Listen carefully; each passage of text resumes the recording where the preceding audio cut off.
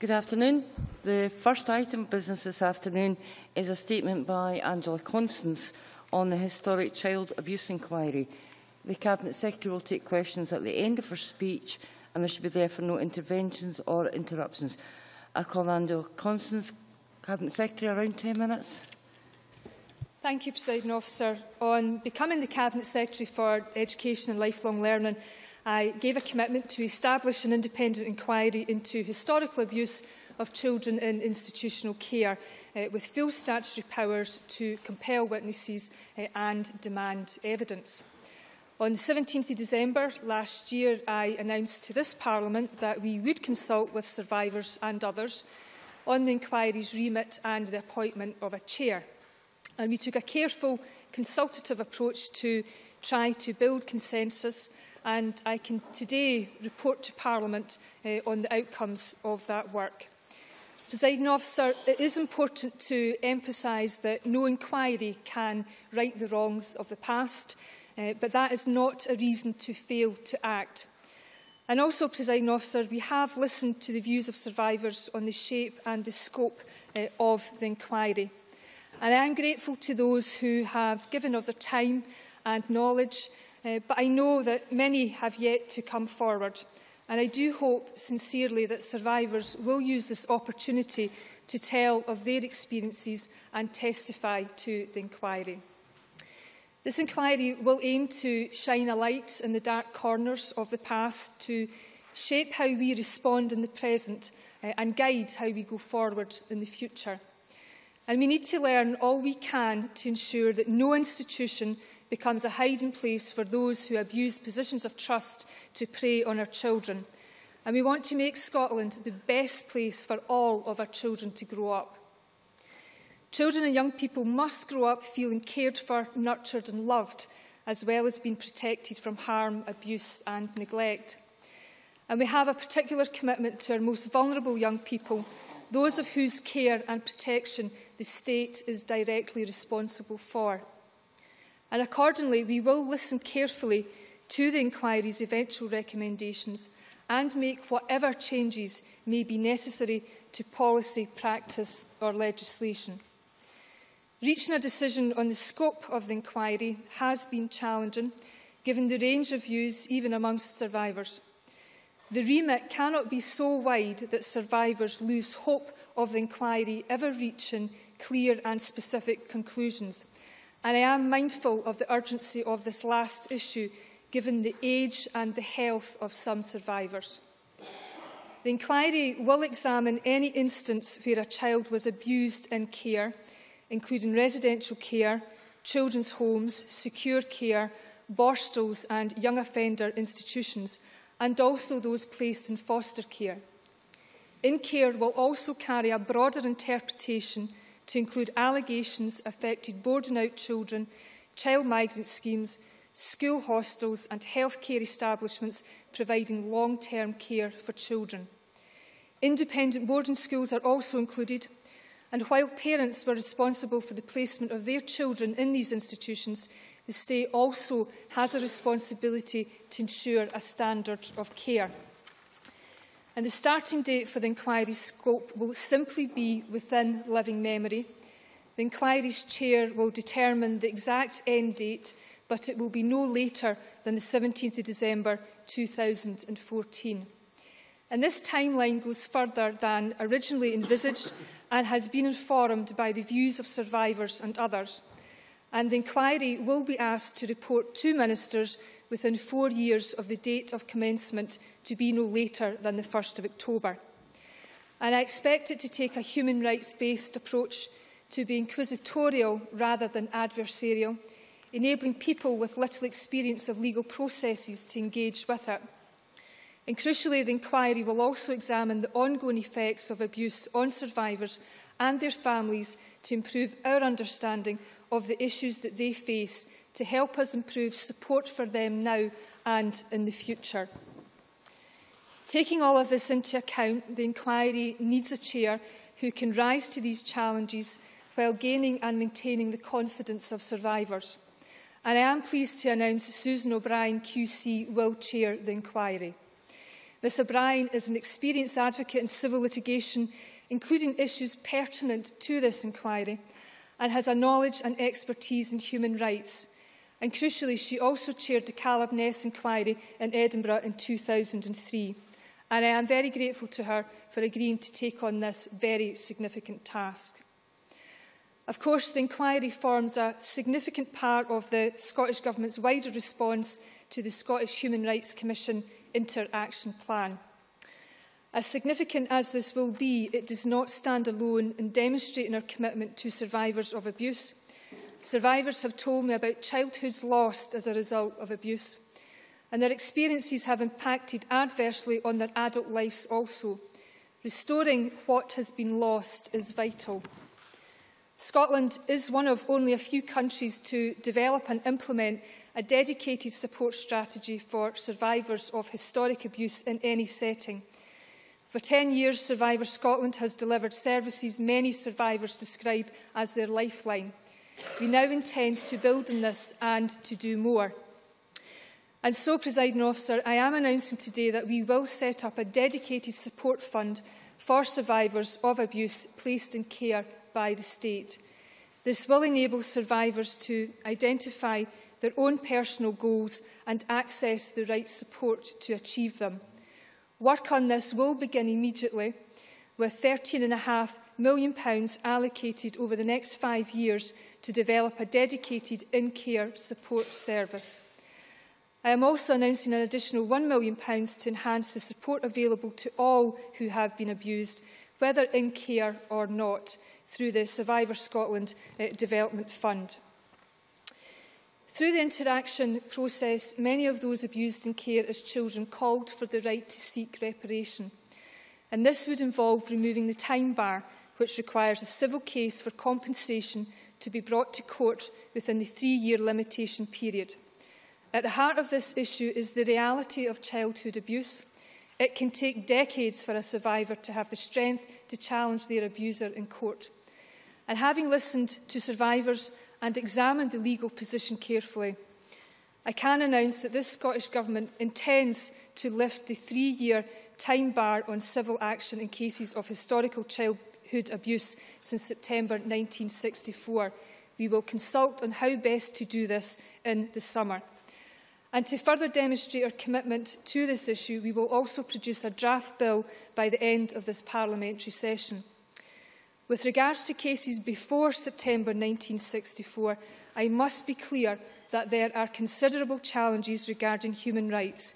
We will, of course, continue to listen to views on what, if anything, can be done to remove barriers pre-1964.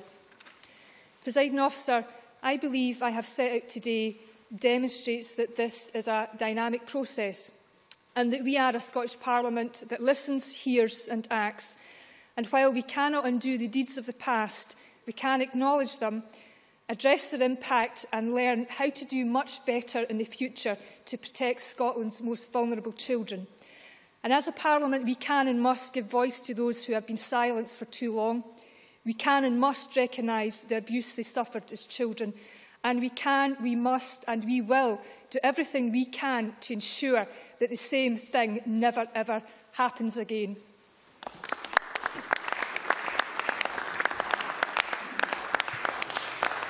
The Cabinet Secretary will now take questions on the issues raised in her statement. I intend to allow around 20 minutes for questions, after which we'll move on to the next item of business.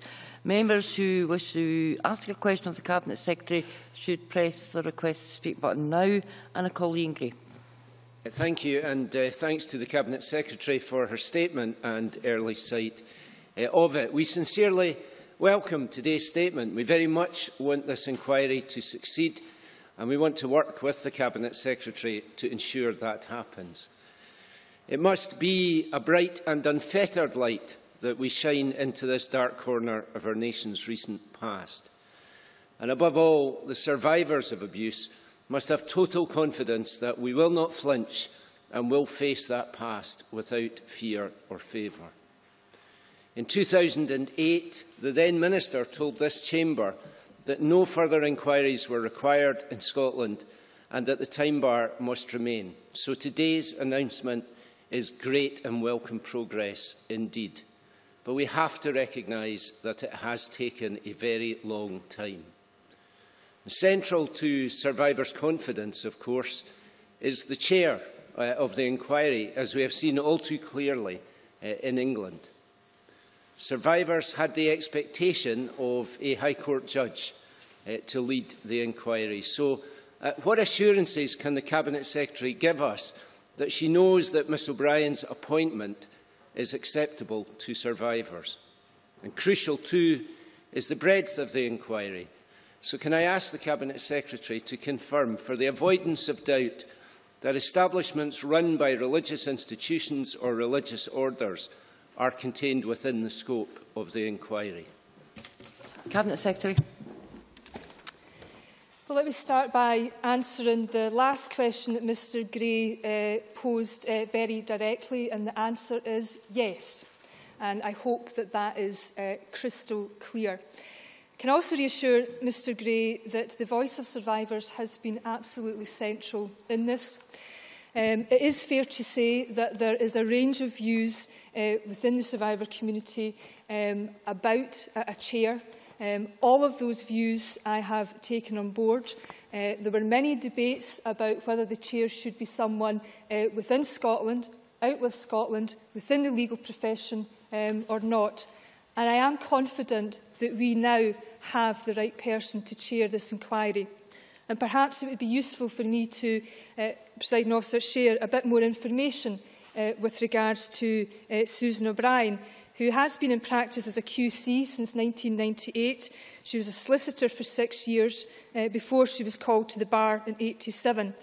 And she has represented abuse victims and took a test case on time bar in historic claims to the House of Lords in 2008. And I know that she understands the issues that are so important to survivors. And I also know that she's a highly, highly competent woman. She was the legal chair of the panel of 3 which investigated the death of a baby, which produced the Caleb Ness report in 2003. This was a highly significant report, not just for social work services, but for health services right across Scotland. I was a social worker at that time that report made its recommendations, and I know the impact that report had on the social work profession and other establishments. And of course, that report led to significant changes here in the City of Edinburgh. And Ms O'Brien, in the 1980s, was also on the steering committee which set up the Scottish Child Law Centre. So I am confident, Presiding Officer, that we have struck the right balance between someone who has the necessary legal skills and experience, but also, crucially, understands, first and foremost, the needs of survivors. And all I can say to Mr Gray with regards to the passage of time, I am very painfully aware that it was Chris Daly who first brought the petition to this Parliament way back in 2002. And I think if we are to move forward together, united in this chamber, we all have to reflect on the passage of time and how long it has taken to get to this point. I know there's a wealth of work that has taken place since the establishment of this Parliament, and we can demonstrate that we collectively are a Parliament that listens and acts, but we all have to do so much more. And in that spirit of cooperation, I welcome Mr Gray's words that we shouldn't flinch without fear or favour, and that applies to us all as we look to the future and move on together. Liz Smith. Thank you, and could I thank the Cabinet Secretary for prior sight of the statement. Can I associate our very strong recommendations with the Scottish Government in the way that it has handled this situation. It's obviously very sensitive indeed, and I think it is absolutely imperative that this Parliament is united in the way that we move forward. The Cabinet Secretary, you said very carefully at the start of your remarks that the scope of the inquiry has been shaped by the consultation of survivors, and I think that is something that is extremely important, as is the £13.5 million support fund. Would it be possible to have a little bit more in terms of the detail as to how that support fund might work? because I think, as I say, these survivors, very brave survivors, need that support. But additionally, I think there's a duty to ensure that we support and protect those who are currently working in some of the institutions that may at some stage be under investigation. So if it's possible, Cabinet Secretary gives that. And secondly, could I just ask whether the principles of the investigation will actually underpin the structure of the report in the same way that will be the case for the UK investigation, because obviously there will be situations where they have a cross-border implication. Cabinet Secretary. As announced in the statement, Presiding Officer, there is an additional £13.5 million to be invested over a 5-year period. That's 2015 to 20. £1.5 million will be available for this financial year. Thereafter, £3 million a year rolling forward. And there's the £1 million for survivor support for all survivors. And the rationale for this investment is to ensure that survivors get a personalised service, that they get support that is based on their needs for as long as they need. And I do expect the In-Care Survivor Support Fund and the Enhanced Support for All Survivors of Abuse to be operational this year. We will work very closely with survivors to consult and listen to them as we go through the procurement and tendering for services. But this is about having a one-stop shop for survivors where they can access practical support, whether it's employment, education, bus fares to services, or whether it's about accessing that more specialist support that people need, particularly when they've experienced great trauma in their life. So it's designed to be bespoke and personal to the needs of each survivor.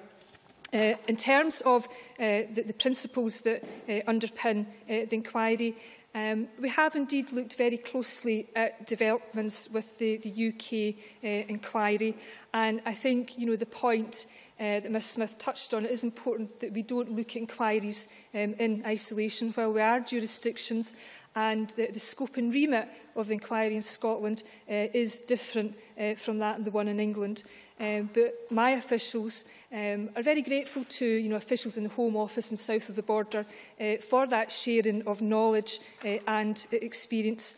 And while the inquiry south of the border has had its issues, and we've sought to learn from that, there are also things about the inquiry south of the border that we would seek to learn from more positively. For example, they are setting up a reference group for survivors to keep them informed of progress as the inquiry proceeds. And they have also set up an expert panel, small selective expert panel, to support the chair. And there will, of course, have to be very appropriate protocols between inquiries, because no one wants to see overlap. And in terms of the third point raised by Ms Smith, I think it is important to recognise that the vast majority of people who work to support our vulnerable children do a grand job, and anyone who is designated as a core participant, the inquiry will have to think about how all of those core participants are treated fairly and supported accordingly. And I know that my officials have certainly been in touch with agencies in terms of NHS and local authorities, but I'm happy to supply further information. Thank you. Rod Campbell, followed by Neil Bibby. Thank you, Presiding Officer. Cabinet Secretary, as you are aware, in September 1984, the law on prescription was amended so that the long-stop 20-year prescription period was removed from cases such as these. But that change was not retrospective. That means that any claims which are prescribed before September 1964 were not revived, and to seek to revive them now would raise considerable legal issues. Is there anything further you can tell the Chamber about this issue? Cabinet Secretary. Presiding Officer, as Mr Campbell will be aware from his own professional background, this area is technical and complex, and I'll just take a minute to run through it for the parliamentary record. As we know, the Prescription and Limitations Act 1984 applied a 20-year prescription period to obligations to make representation in respect of personal injuries. So the 1984 Act came into force on the 26th of September 1984, and accordingly cases where the right of action had arisen prior to the 26th of September 1964 were not revived under the law as it presently stands. And as it presently stands, it's not possible to bring before a court any child abuse case where the relevant abuse all took place prior to that date. And, the Government does acknowledge the difficulties that have been expressed by the Scottish Law Commission and others, and the difficulties that Mr Campbell touched upon that might arise should attempts be made to revive personal injury claims that were extinguished by the negative prescription through the legislation on the 26th of September 1984. And there are obvious concerns about applying liability retrospectively to someone for events in the past where they are currently not liable for those events, and how that may contravene the person's human rights, and specifically Article 1 of the First Protocol of the European Convention of Human Rights. And I apologise that that is a very technical legal explanation, but I do want to emphasise, Presiding Officer, that I gave a commitment personally to survivors that we would be very clear about our position on time bar as a government when we came back to this chamber. And what I've announced today is a significant step forward. It is a significant movement where we have the intention to lift the time bar in terms of cases post-64. We will have to consult carefully on how we do that, but there are real legal issues in terms of pre-1964, but nonetheless we will have that dialogue with all partners, and particularly in terms of survivors, because we are in the business of opening doors, not closing doors, and to find solutions. Neil Bibby, followed by Christina McKelvey. I join members in paying tribute to the commitment and tenacity of survivors throughout this long process, some of whom are in the public gallery this afternoon. The Cabinet Secretary said that she hopes that survivors will use the opportunity to testify to the inquiry and tell of their experiences. She will be aware that a number of survivors will need financial, practical and legal support to do this. Can I therefore ask the Cabinet Secretary if survivors, as part of the Survivor Support Fund, will be offered legal aid and financial support, including expenses, in order to allow them to participate fully in the inquiry? Cabinet Secretary. Let me reassure Mr Bibby that in terms of the issues in and around legal aid, that all the usual processes apply, and that those processes that apply to everybody will also apply to survivors seeking assistance. What I try to do in the lead-up to establishing this inquiry is to be as flexible as possible, and when survivors have approached the government in terms of needing support, for example, to participate in the consultation process, we have showed willing and responded positively to requests in a pragmatic manner.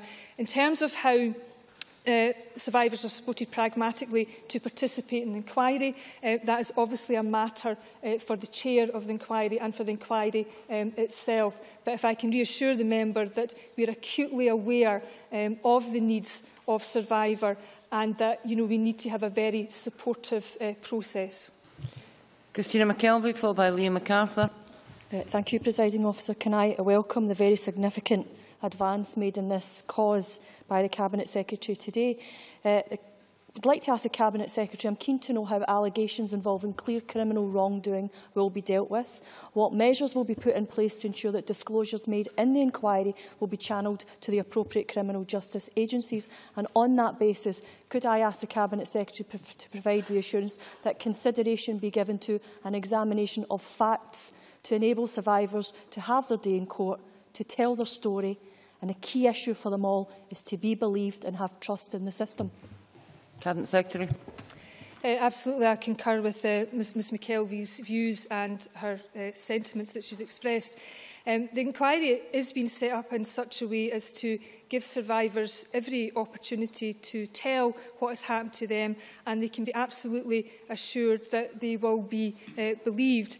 And while the detail of the operation is, of course, a matter for the inquiry itself, we have, in getting to this stage, worked very closely with the Crown Office and the Procurator Fiscal Service, Police Scotland, to ensure that where testimony suggests that a criminal investigation is appropriate, that can indeed be undertaken. The inquiry is not there to establish guilt or innocence in a civil or criminal way. It is there to establish facts, have a national record and enable us to allow voices to be heard that have previously not been heard, and so that as a government and a country that we can learn from past failures.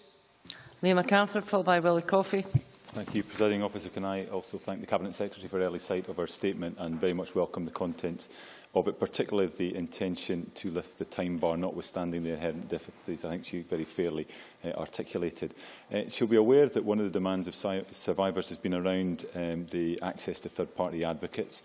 She wrote to my colleague Alice McInnes earlier this year, suggesting it may be that advocates could be appointed by the chair of the inquiry to give testimony on behalf of survivors. Can she say whether or not that is part of a personalised service, or whether or not advocates, third-party advocates chosen by survivors themselves, may be more appropriate to support? And in terms of the 4-year timetable, I think that's an entirely reasonable timeframe for completing an inquiry of this complex and sensitive nature. But in terms of learning lessons for the future, what reassurances can she give that lessons will be learnt now, and that will she commit to providing an update to Parliament on steps being taken to address concerns raised about current child protection arrangements in Scotland? Cabinet Secretary. Yes, of course, because while the inquiry proceeds with its business, the business of government, local and national government, in terms of our responsibilities to protect children in Scotland and here and now, that continues. And of course, this government has to be scrutinised for our responsibilities in this area. So I am absolutely confident that whether it's myself or Fiona MacLeod or Aileen Campbell, when she returns from maternity leave, that I would anticipate and expect that to be a firm feature of our involvement and accountability to Parliament.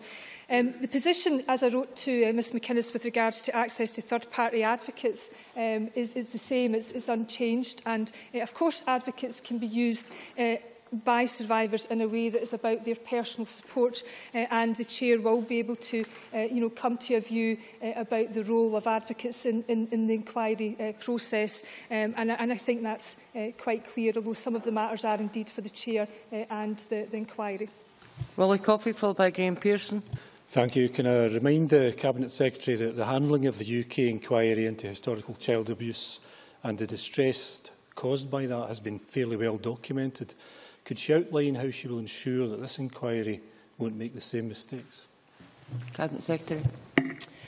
What I would say to Mr Coffey, and it's a part of reiteration to my answer to Ms Smith, this is a difficult process. We, of course, have looked to other jurisdictions, whether it's the inquiry in England or the one in Northern Ireland or the one in Jersey, to learn from their experiences, both positively and negatively. We have worked very, very hard with survivors and had an extensive consultation period with different types of consultation opportunities to do our utmost to ensure that this inquiry gets off to the best start. And as I said to Ms Smith, while the English inquiry has certainly not been without its difficulties, there are positives that we can learn from that inquiry also. Graham Pearson, followed by Michael Russell. Presiding Officer, I am grateful to the Cabinet Secretary for early sight of her statement. 13 months ago, I led a members' debate on this issue and called on the then Cabinet Secretary to institute a public inquiry. It was denied.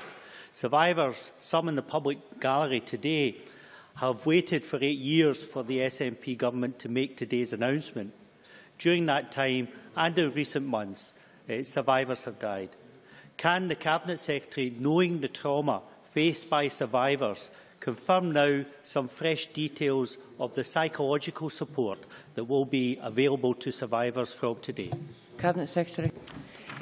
Can I say to Mr Pearce that I gave a number of very personal commitments to survivors, and one of those commitments that despite being a politician, despite being a political animal, that irrespective of what anybody in this chamber said to me, I just wasn't going to rise to it.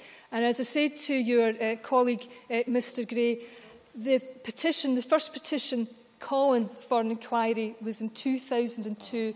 I think we can all reflect on our past involvement on this.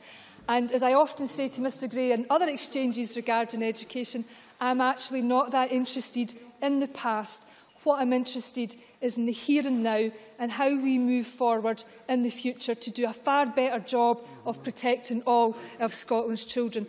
And I hope that that is met with the spirit that it is intended to. And I would hope that Mr Pearson would recognise that there's a substantial announcement being made today in terms of movement and addressing time bar issues, but also in terms of a very significant investment in survivor support services, which is about dealing with the practical issues, but also helping people to get access to services with regards to trauma. Can I say to members that this statement is of great importance to people both in and outside this chamber, and it's obviously very, very sensitive.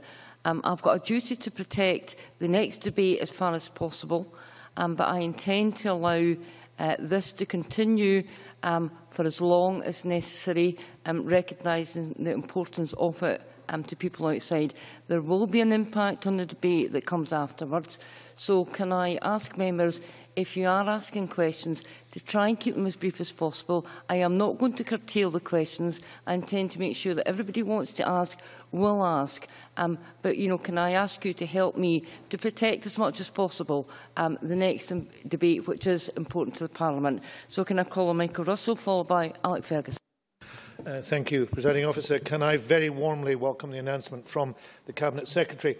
As the Cabinet Secretary knows, one of the most important contributions in getting to this point was the work done by the Scottish Human Rights Commission with others in the interaction process, a process that enables reconciliation and dialogue.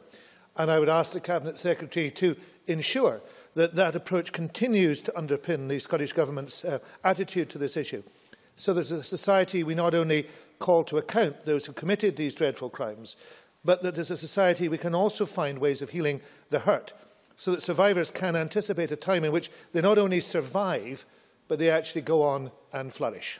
Cabinet Secretary.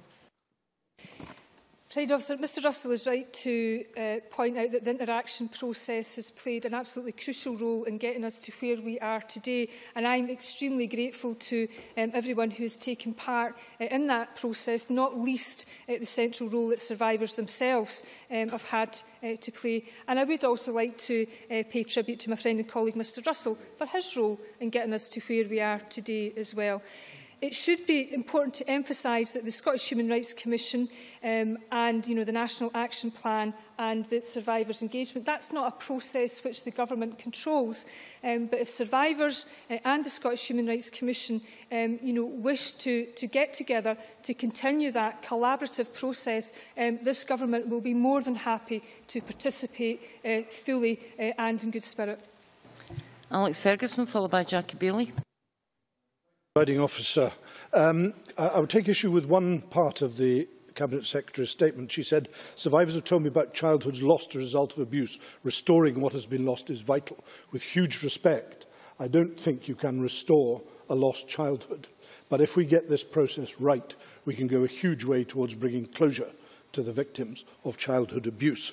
And to that end, can I enormously welcome, as others have done, the decision to look at ending the time bar even with the constraints of going back to 1964. I asked about this last December, and the Cabinet Secretary very cleverly passed the buck to her colleague Paul Wheelhouse. But can I just ask in that regard, will she, or indeed he, undertake to keep Parliament fully updated on the Government's progress towards a bill and also on the proper legal safeguards that will require to remain in place during that process? Cabinet Secretary.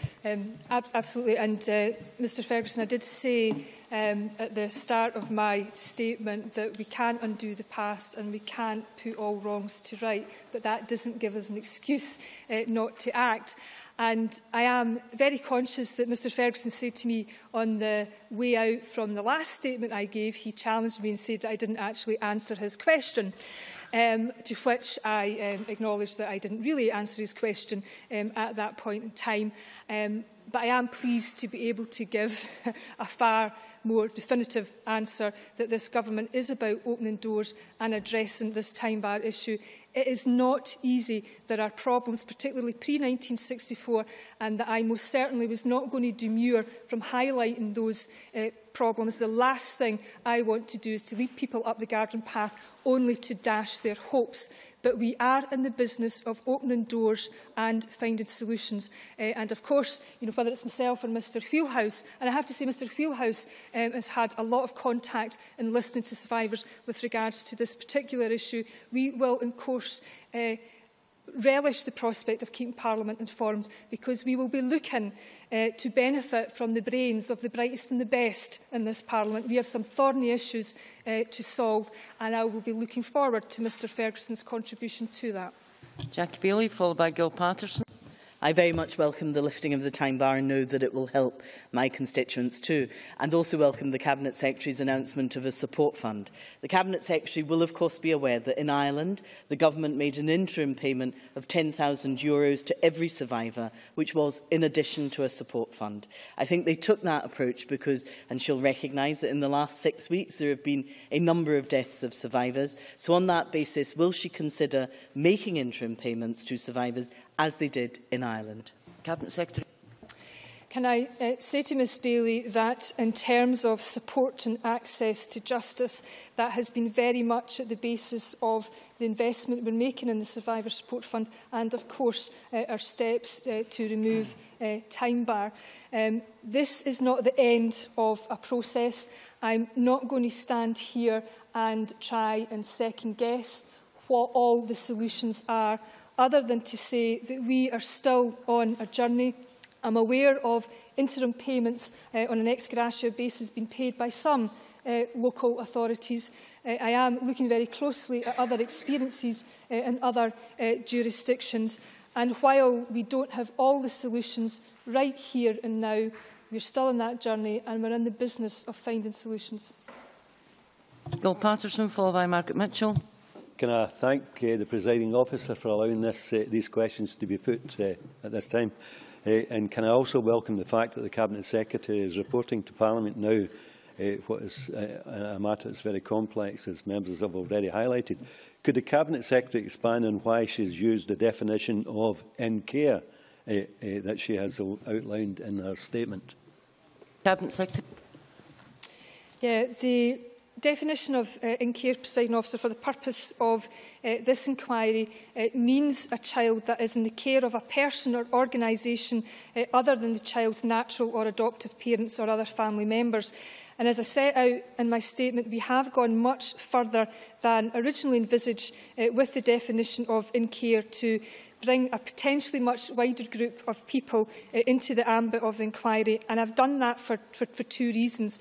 Firstly, I have sought to strike a balance between the need for the inquiry to investigate those issues which survivors have said are most important to them, with the need for the inquiry to report on systemic issues and within a reasonable timescale.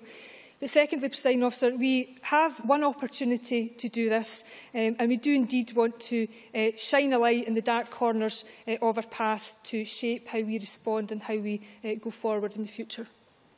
Margaret Mitchell, followed by Cara Hilton. Thank you, Presiding Officer. I very much welcome the Cabinet Secretary's statement and the allocation of funding, particularly for the national strategy and Survivor Development Fund. I also acknowledge and very much welcome the wide definition of in care. However, given the vast majority of childhood and sexual abuse happens in the community and in a family setting, can she confirm that the Survivor Development Fund's core funding will continue annually? And can she also confirm that this is an additional £1 million for the Survivor Development Fund? And if so, over what timescale? Cabinet Secretary. Yes, can I say to Margaret Mitchell, I'm acutely aware that the majority of abuse does indeed occur within the family or within the community. The purpose of this inquiry was to look at the systemic failures where the state or the apparatus of the state had made decisions that involved children being looked after elsewhere, and we have, as she rightly welcomed, had a broad definition of what in care means. Yes, in terms of the Survivor Support Fund, I think it's funded annually on a basis of £800,000, and this £1 million is indeed additional. Cara Hilton, followed by John Wilson. Thank you, Presiding Officer. I very much welcome the Cabinet Secretary's statement today, and in particular the dedicated support fund that's been announced. Can I ask, what is the eligibility for survivors of child abuse suffered here in Scotland who are now living elsewhere, either in another part of the UK or indeed abroad? Will they be able to access the support fund too? Cabinet Secretary. What we will do between now and autumn this year is that we will work very closely with survivors about the criteria for the funding. I don't have a direct answer for that question, but it is something that we will work closely with survivors on, and I'll ensure that Ms Hilton's kept up to date on that very pertinent point. John Wilson, and then finally Malcolm Chisholm. Thank you, Presiding Officer. I would like to ask the Cabinet Secretary, in terms of the inquiry and the timescale, is she confident that the inquiry can be delivered within the 4-year timescale that she set out, and whether or not there has been a budget set aside for this inquiry to take place, including financial support for the survivors and their advocates? Cabinet Secretary. Mr Wilson asks a fair question. In setting the timescale for the inquiry, we have sought to strike a balance. This is probably Scotland's biggest public inquiry. It is a massive undertaking.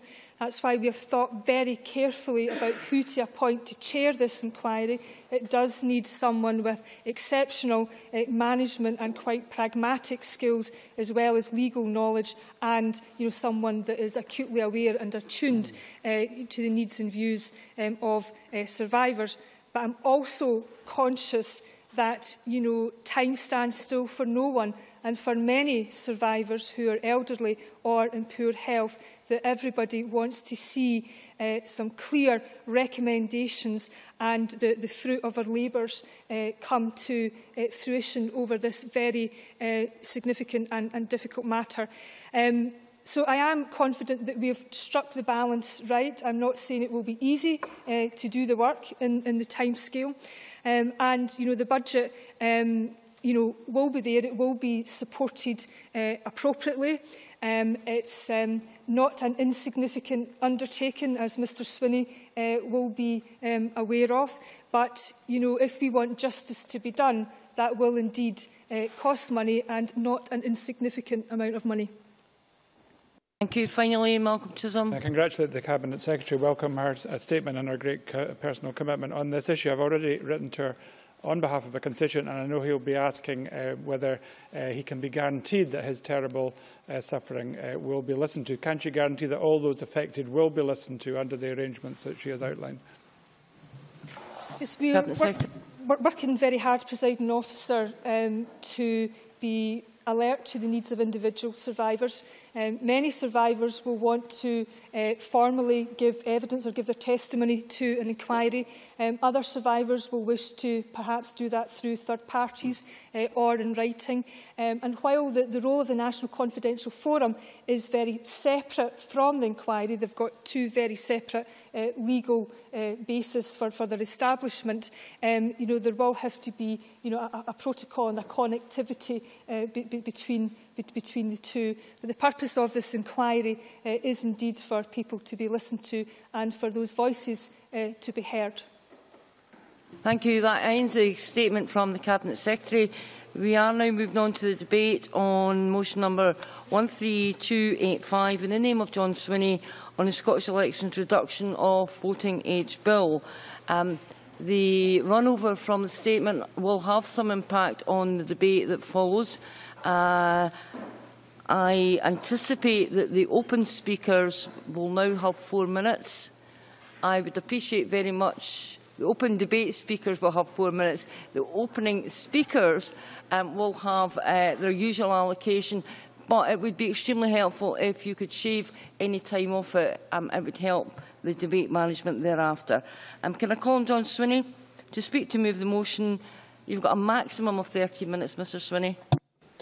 Presiding Officer, I intend to restrict my opening remarks to help out as you've requested, as I'm sure Parliament appreciates enormously the decision that you made in that statement. Presiding Officer, I'm delighted to open this debate on the principles of the Scottish Elections Reduction of Voting Age Bill, and would like to express my thanks to the Devolution of Further Powers Committee for the detailed scrutiny they have given to the bill, and to those who have contributed to the consultation process that has surrounded this issue. The issue of providing eligibility to vote for 16 and 17-year-olds was taken forward in the independence referendum bill. In the independence referendum process, it was judged by everybody in the aftermath of the referendum to have been a successful initiative which enabled young people to participate fully in the settling of the future of our country, and we therefore, on the basis of the success of that initiative, propose the extension of eligibility to vote to 16 and 17-year-olds for local authority and Scottish Parliament elections. The legislation that is before Parliament today lowers the voting age to 16 for Scottish Parliament and local government elections and any other elections that adopt the local government franchise. It provides for modification to electoral registration forms to capture the details of all those eligible to register. It makes provision for how young people in particular situations are to be dealt with within existing electoral registration systems, and sets out specific protections to be placed on any data collected on electors aged under 16. Let me now turn, Presiding Officer, to the recommendations the committee has made, and to set out the Scottish Government's proposals for how we will take them forward. Firstly, I want to deal with the issue of political literacy education and discussion of election issues in schools and colleges. The committee noted that they had heard evidence of inconsistency in approach across local authorities during the referendum. In the report on the arrangements for the referendum, they recommended that Education Scotland, the Association of Directors of Education in Scotland, the Electoral Commission and others should consider how rules within schools during the pre-election period should be applied to ensure that young voters are able to discuss the issue freely in school, in particular through discussions with teaching staff. In their Stage 1 report, the committee have recommended that Education Scotland review their guidance to bring more clarity about the type of activities that may be considered to be best practice in schools, particularly during pre-election periods. As I said in evidence to the committee, there is existing guidance on political literacy education. I think the guidance takes the right approach. It respects teachers' professional discretion to determine what is taught in the classroom, whilst encouraging schools and teachers to enable young people to develop their political literacy skills through a variety of engaging activities. And indeed, this point was made to me very strongly by a group of young people I met this morning under the auspices of the Young Scot organisation, who were raising with me the importance of access to quality and objective information within the school estate, which would enable young people to formulate their views. And I was grateful to them for the advice and the contribution they made this morning. I am pleased to say that Education Scotland are currently reviewing and updating their suite of political literacy educational resources, working with a wide range of stakeholders, including young people and youth groups, and this work is due to be ready in September. I agree with the committee that some further guidance to bring clarity about the types of activities that might be undertaken in schools during pre-election periods would be helpful. I encourage all those organisations with an interest to work together to consider how the current guidance could be developed to further support schools and colleges to engage with elections issues with confidence. It will be important for school and college leaders, teachers, parents and most importantly young people themselves to be involved in this process. It is crucial that the guidance continues to respect teachers' professional discretion and ensures impartiality and balance in the information that young people receive about elections. I am sure that all those involved will want to ensure that all young people are given every opportunity to reach a fair and dispassionate understanding of political processes and of their own choices. Next, Presiding Officer, I want to turn to the issue of political donations and young voters. The committee noted that restrictions on the data that will be published about young voters may mean that political parties would have difficulty in identifying that a young voter is registered to vote and therefore an eligible donor under the terms of PEPERA. The committee considered potential solutions, including the possibility that a young person could seek written confirmation from the relevant electoral registration officer that they were registered. I believe that this is an approach that has considerable merit, and the Scottish Government is considering the form of amendments that could be introduced at stage 2 to provide for this suggestion. Another issue that was raised was possible implications for the Scottish Courts and Tribunals Service of not showing attainment dates for 16 and 17-year-olds on the published register. The Scottish Courts and Tribunals Service was concerned that this could affect their ability to identify those eligible for jury service where the qualifying age is 18. Again, I can offer a positive response in that the Scottish Government is planning to put forward an amendment at stage 2 to provide that the published register will include attainment dates for 16 and 17-year-olds, which will address the issues of concern to the Scottish Courts and Tribunal Service. No information on those aged under 16 will of course appear on any published version of the register. I now want to deal with the duties of local authorities towards looked after children. As I noted earlier, the bill includes a duty on local authorities to promote awareness and provide assistance to enable the registration of looked after children. Like the committee, I have some sympathy with organisations such as Celsius, who take the view that this should be extended to care leavers. In this respect, I have asked my officials to discuss with the Convention of Scottish Local Authorities whether there is a proportionate and practical approach that could be of assistance while avoiding unreasonable burdens on local authorities. The committee also noted an issue raised by the Electoral Commission about the interpretation of the bill in terms of the registration deadline for young voters. The intention of the bill is that the registration deadline should be the same for young voters as for all other voters, that is 12 days before poll. Having reviewed the relevant section of the bill, the Scottish Government is satisfied that it does not result in a later registration deadline for young voters and that no amendment is needed. My officials are in discussions with the Electoral Commission on that basis, and we will write to the committee on the outcome of those discussions. Finally, I would like to touch on the issue of ensuring registration and electoral information is accessible to children with additional support needs. I do, of course, share the objectives of the committee and of organisations such as Children in Scotland that the registration and electoral process should engage and be accessible to children with additional support needs. While I do not at this stage believe there is a need to amend the bill, I am happy to support work to review relevant materials in this respect. Presiding Officer, I would like to conclude by thanking the Devolution and Further Powers Committee for the thoughtful work they have done on the bill to date. There is clearly some way to go before the bill completes its passage, but I am encouraged by the broad support it has received to date in Parliament and amongst key stakeholders.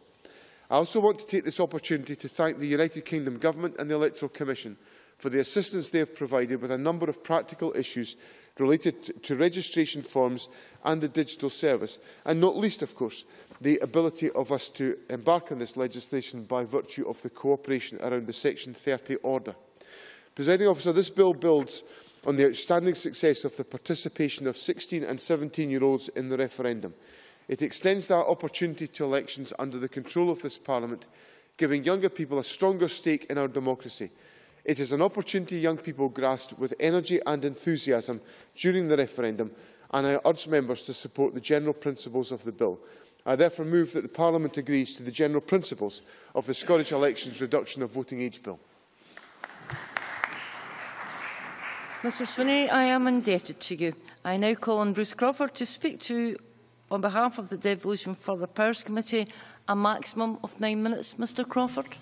Thank you, Presiding Officer. I'll try to abide by your beginning to say to try to shorten this a bit. I welcome the opportunity to speak on behalf of the Devolution for the Powers Committee, which is the lead committee in consideration of the Scottish Elections Reduction of Voting Age Bill.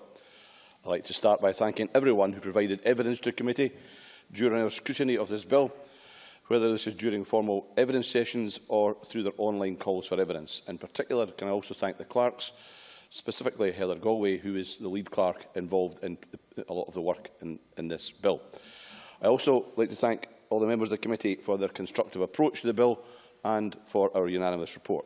We received 17 responses from organisations such as the Electoral Commission, Young Scots, Scottish Youth Parliament and Children in Scotland. These and all others were welcome contributions. In addition to our written and oral evidence, the committee has tried to connect with as many young people as possible to hear their views and ensure that their voices were heard on this important issue. As part of wider Parliament days, we visited Leavenmouth and Fort William and met with over 200 16 and 17-year-olds. The key finding from the committee's discussions with 16 and 17-year-olds who voted the referendum was that pupils believed they had shown that they were fully capable of making informed decisions.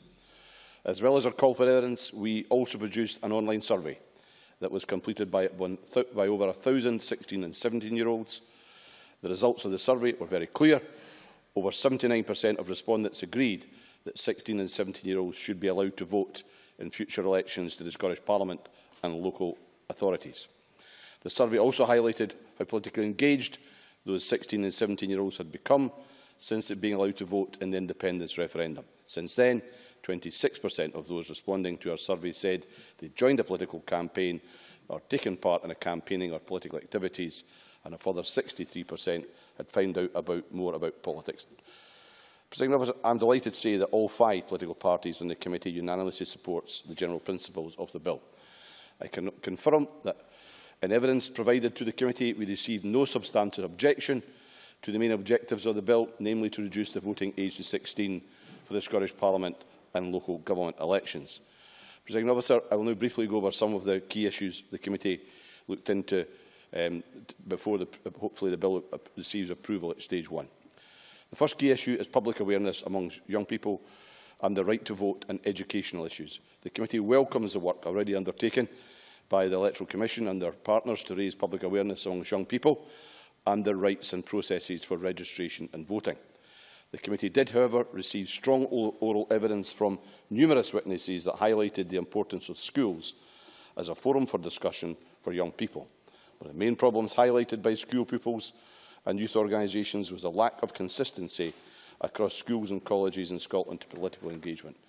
We heard in some schools there were many opportunities to discuss political issues in the run-up to the independence referendum, but in others, pupils were advised that they were unable to have organised discussions, especially during the latter stages of the campaign, which coincided naturally with the point that most young people became engaged.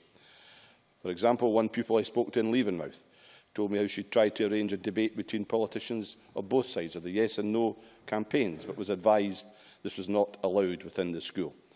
This was an issue that was highlighted on numerous occasions. It was not only frustrating to school pupils, but also confusing. In the light of this, the committee saw the need for national guidelines to reduce to ensure a level of consistency across local authorities when it comes to what is and what is not permitted in schools by way of discussions on these matters. I am pleased that the Cabinet Secretary has recognised that in his announcement today about further guidance going to be made available by Education Scotland in this regard. We agreed with the comments of the Deputy First Minister when he came to committee that in no aspect of the education system should prevent young people from reaching a fair and dispassionate understanding of the political processes and choices. So I am sure that what is announced today will help ensure that the relevant education authorities are now best supporting the discussion of election issues in schools and colleges across Scotland.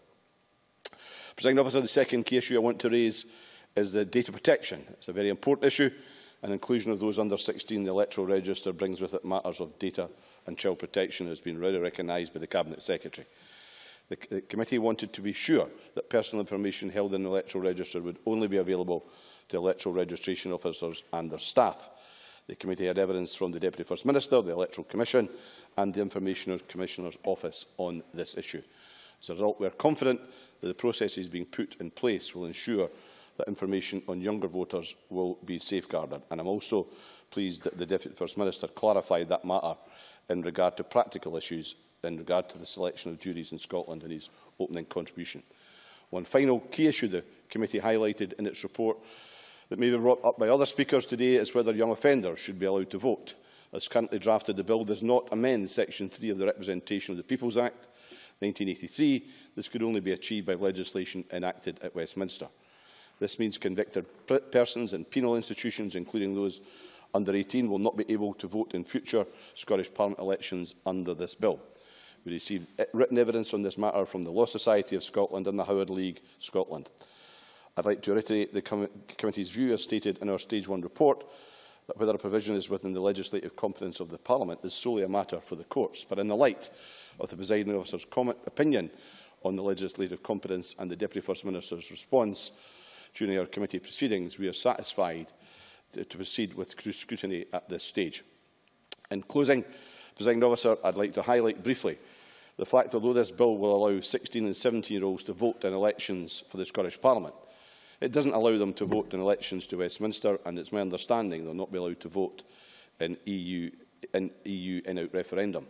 Although strictly not an issue for this bill, to me personally, there's somewhat sense of an irony that we are to pass a bill at Stage 1 today, while elsewhere a bill is being published where the franchise will not be extended to 16 and 17-year-olds.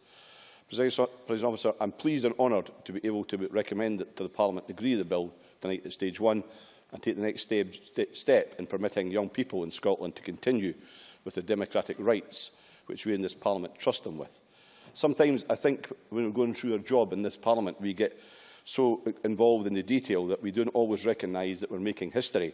That's exactly what we'll be doing this evening at 5 o'clock if we pass this bill at Stage 1, and all of this Parliament agrees to the principles of 16 and 17-year-olds voting in the Scottish Parliament elections and local government elections in future. I thank you, Presiding Officer. Thank you, Mr Crawford. Can I now call on Jackie Bailey? Ms Bailey, 9 minutes. Thank you, Presiding Officer, and I welcome the opportunity to participate in this debate, and I intend to follow the example of the Cabinet Secretary and the convener in striving for brevity. Votes for 16 and 17-year-olds has been a long-standing ambition for many people across this chamber, and I'm very pleased that we are taking steps to extend the franchise not only for Scottish Parliament elections but also for local government elections, by-elections and for elections to public bodies like Loch Lomond and the Trossachs National Park, which covers my constituency and indeed Bruce Crawford's constituency.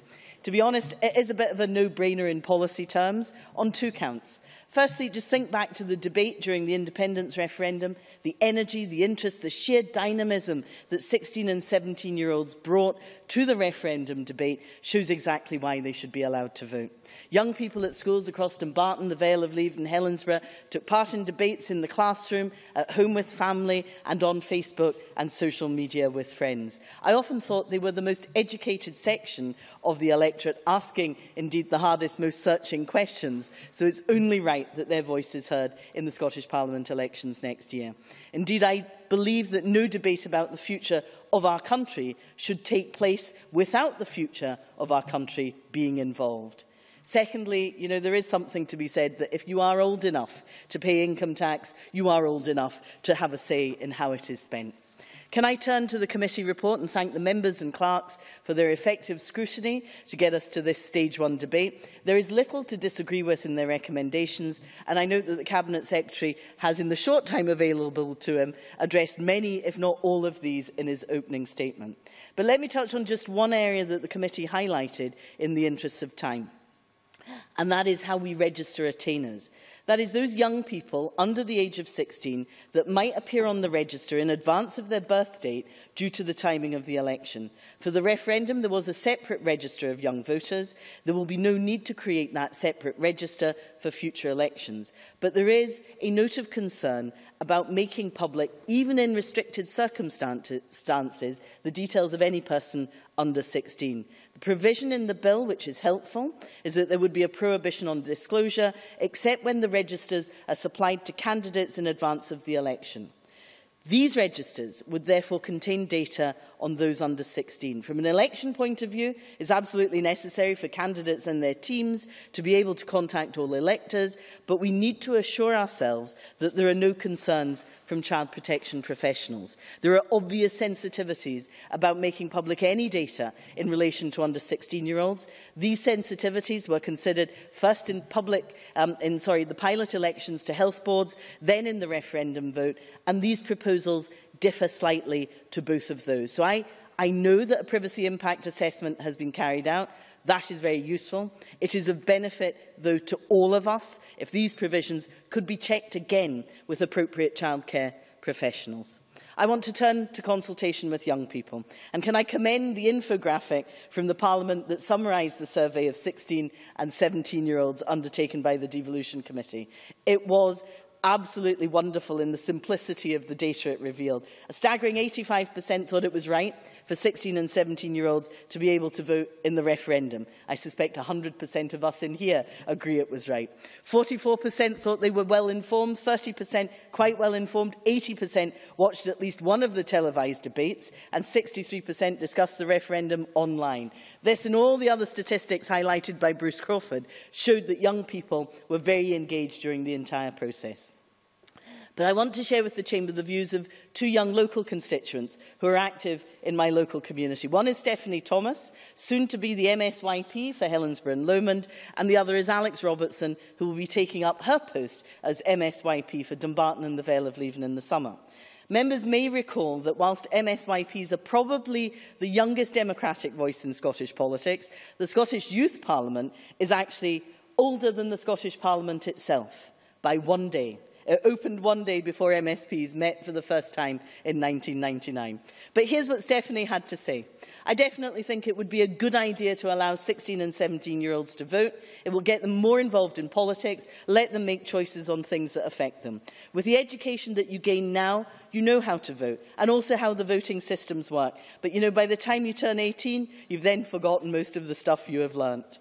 Alex told me, I feel as a 16-year-old myself that having a say in my future is a very important thing.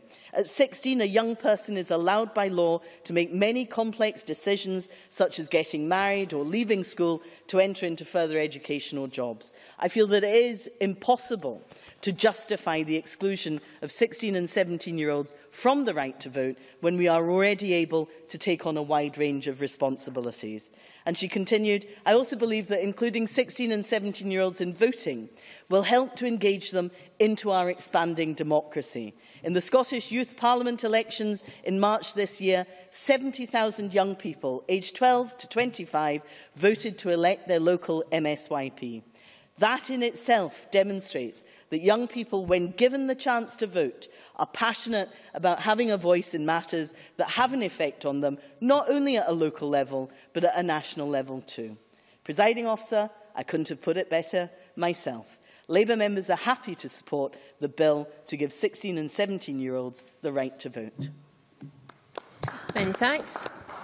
And I now call on Alex Johnston. 6 minutes, please. Can I begin by commending the presiding officer for the action she took earlier on today to ensure that the business that preceded this debate was given adequate time. This is an important bill that we're discussing, and we should give it the due reverence concerned. But with the degree of agreement that exists between the parties, perhaps there will be less argument today than we've seen on some subjects recently. The Scottish Conservative Party, of course, opposed the extension of the franchise to 16 and 17-year-olds in the referendum franchise bill last year. We had a number of reasons for doing that, some of which still concern us today.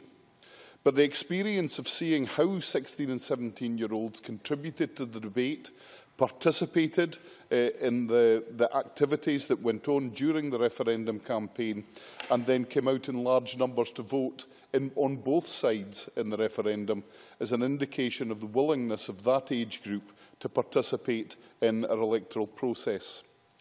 In fact, if you look very carefully at it, I think there is a huge opportunity here to engage young people at a stage where they will be enthused by politics and will continue to participate in the electoral process as they get older. This contrasts with the situation that exists in some places, including south of the border perhaps, where young voters are reluctant to become involved even at the age of 18 and vote in much smaller numbers until they are significantly older. However, there are a number of inconsistencies that do need to be addressed. One of those is, of course, the fact that we quite often in this chamber talk about the appropriate age for individuals to be given certain responsibilities. And while it's easy to blame the government for inconsistency, I believe it's something that any government could be blamed for, because there are always arguments made for increasing an age limit for buying alcohol on an off licence, for example, to 21, and then reducing the voting age to 16. Perhaps, as we go forward beyond this legislation, we need to take a more coherent attitude to how we give responsibility to young people. I, for one, would always take the view that encouraging young people to take responsibility early is the best way to make them responsible citizens. Moving on from that situation, there were, of course, concerns expressed by Conservatives before, which have been addressed in the process of preparing and analysing this bill at stage 1. There is, of course, that two diametrically opposing needs when we take young people onto the register. The need to have transparency, the need for us to know that everything is fair and above board, but at the same time, the equally important, perhaps more important necessity to ensure that the identities and the information of these young people are appropriately protected. And that's why this legislation does a great deal of work to ensure that those who are taken onto the register before the age of 16 are given that appropriate protection. We have, of course, also heard in the Minister's opening remarks that progress is being made on some key issues. The issues of looked after children and care leavers are, of course, vital, and I'm delighted to hear that that is already being addressed. Data protection, of course, will be key. But one of my biggest concerns is one that's been discussed by a number of people already, and that is how education, our schools and our colleges, will take responsibility for political and electoral discourse during future elections. It's my experience in the past that it was not unusual for a school to invite candidates at election time to go in and address a whole cross-section of classes. But then there was a time when fewer children stayed on to school to the age of 18, and very few had a vote while they were at school. The fact that most of our young people now stay on later in the education system, and also now will have a vote as early as 16, means that real political campaigning for the first time could be taken into our schools. And going back once again to my experience of the referendum campaign, I was particularly disappointed by some of the decisions that were made in relation to the involvement of schools in Aberdeenshire, for example, where there was an involvement in the process at a very early stage, a year before the referendum took place. But in the latter days of that campaign, just as young people were becoming enthused, the school authorities appeared to clamp down on any engagement. There is also always a legitimate concern that people in positions of responsibility within our schools might somehow abuse their position for some political gain. It has never been my experience, either as a pupil or as a parent, that that has happened. In fact, I've perhaps mentioned before that the two ladies who inspired me to become involved in politics were teachers at my secondary school. They are both now enjoying their retirement in a slightly heartbroken way, because I believe they were both paid-up members of the Labour Party. But what they taught me was not what to think, it was how to think. In bringing my remarks to a close, I believe this piece of legislation is vitally important. It is at the leading edge of these decision-making processes. We will be making history when we invite 16 and 17-year-olds to participate in the election for this chamber next year. I believe that the experience of the referendum has taken myself and one or two others in this chamber to a place where we are now comfortable in engaging with younger people in the electoral process. And I look forward to a chamber elected by an electorate that includes everyone in Scotland from the age of 16 onwards. And I hope that it will be a better political environment as a result. Thank you very much. We now turn to the open debate. And looking at the time just now, it seems that speeches could go up to 5 minutes, but not beyond. I call Rob Gibson to be followed by John Pentland. Thank you, Presiding Officer. I'm very pleased to take part, in particular, focus on the public awareness campaigns in schools, which have been mentioned already. But I want to refer back to evidence that we took in the referendum bill campaign scrutiny on the 21st of March 2013. In questions I asked of Bruce Robertson, the representative of the Association of Directors of Education in Scotland, and I asked about the discussions of the referendum in personal and social education and in modern studies classes. And he said, "I do not want to get into the technicalities of the curriculum. Not every school offers modern studies. So we need to ensure that there are opportunities in every secondary school's curriculum. That is where work in collaboration across the 32 education authorities and with School Leavers Scotland, which is an association of secondary head teachers, will enable people clearly to understand what's happening. That is what we all aspire to. We cannot have a situation in which a set of children in Helensburgh has an opportunity to engage that is very different from the opportunity that children in Helmsdale get." And Mary Pitkethley, wearing her hat as a Chief Executive, agreed that she would be interested to make sure that the guidance was consulted on and expect schools to use the material that's made available. Well, I'm delighted that the Deputy First Minister has talked about that in terms of this bill, but it is clear that in the referendum campaign, the advice of Bruce Robertson was not adhered to, was not carried out, and indeed left many schools with a very great disadvantage for their school students. And the recommendation in our report that Education Scotland should review and update its guidance in order to ensure consistency in this area in the context of the extension of the franchise to a much larger number of school pupils, including the types of activities that can be permitted in schools as best practice during any period of purdah, and that such guidance should be communicated to all local authorities in all schools, is absolutely key to ensuring that there is no risk aversion in schools from recognising that the educative role of teachers is not being breached, it is being enhanced, and I want to make sure that people understand just exactly that their role is not to clamp down on debate, but to increase it and to increase that participation. I have experience in Alness Academy, near to where I live, of 12-year-olds in the debating society being stopped debating the subject in hand because of the kind of risk aversion, first of all, of the head teachers and possibly of the local authorities. And the kind of evidence that we had when we asked local authorities about their guidance led us into a maze of gobbledygook. As far as I'm concerned, we found that many children were denied the right to take part in that approach, and that's why I welcome the fact that Education Scotland has been given this role now, and that in fact we will have a chance at last to set a new standard for the awareness and raising of the campaigns in our schools.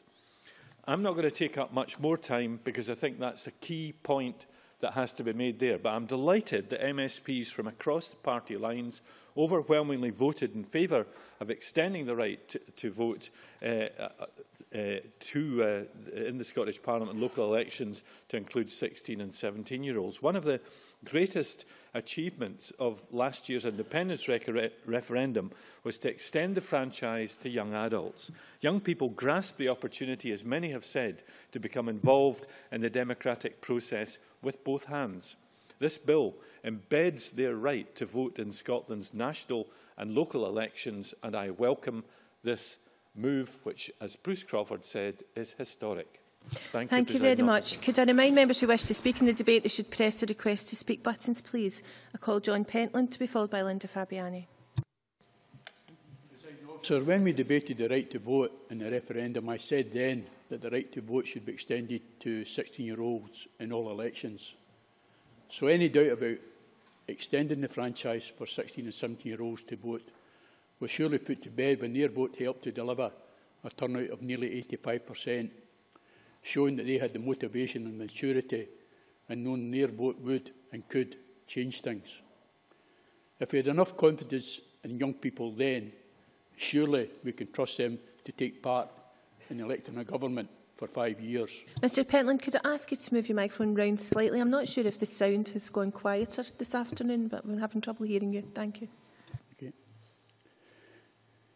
To argue against this would be out of sync with other areas where they are considered sufficiently mature to make their own mind up. They can join the army, they can get married, they can work full-time, they can even fly a glider. So it's absurd to exclude 16 and 17-year-olds from voting. Of course, it might be we also need to review what else they can and can't do at particular ages for the sake of consistency. But that is a discussion for another day, and one that we may end up having a say in themselves if we agree to this bill. I can see it being quite tempting to seek the votes of 16 and 17-year-olds by promising them more rights to go alongside their franchise. During the referendum campaign, I visited schools, including a hustings at St Aidan's High School with Alex Neil and Margaret Mitchell, where everyone was so very well behaved, even without Glenn Campbell, to keep us in order. Now, during that campaign, I met many young voters from all parties, some of whom took the next step and became energetic and enthusiastic participants in leafleting, canvassing and street campaigning. That enthusiasm needs to be harnessed and maintained, and hopefully extending the franchise for the Scottish elections will help do that.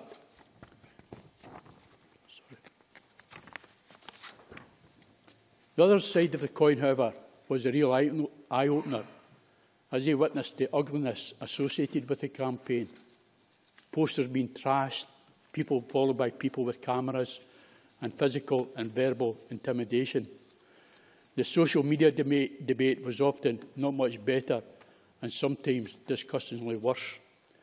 Not the best advert for political involvement, and I really do think that if we want young people to develop a lifelong commitment to democratic debate based on political principle, we need to strive for higher standards of behaviour and greater respect being shown among so-called grown-ups who should know better. Many technical aspects to the bill will be reviewed in more detail as the bill progresses, and one of the most important as a mechanism will be to ensure that young people are registered to vote. I know that a large percentage of eligible voters under 18 were successfully included on the register for election, and this was no doubt helped by the inclusion of attainers on the register, young people who could become eligible to vote while register was current. Similarly, if we agree to lower the age of franchise, then we need to ensure that young attainers aged 14 and 15 are included. The bill therefore includes provisions as allowing electoral register officers to access education records, and this will require consideration of how the system works in conjunction with other legislation designed to protect the interests of those under 16. In addition to changes that may result from lowering the franchise age, there are, of course, other changes to the registration that are being brought into operation this year. The bill has technical provisions made with these issues in mind, but these must be subject to thorough scrutiny to ensure that they are truly fit for purpose. So, in conclusion, Presiding Officer, this is a final stage of a long journey for voting age.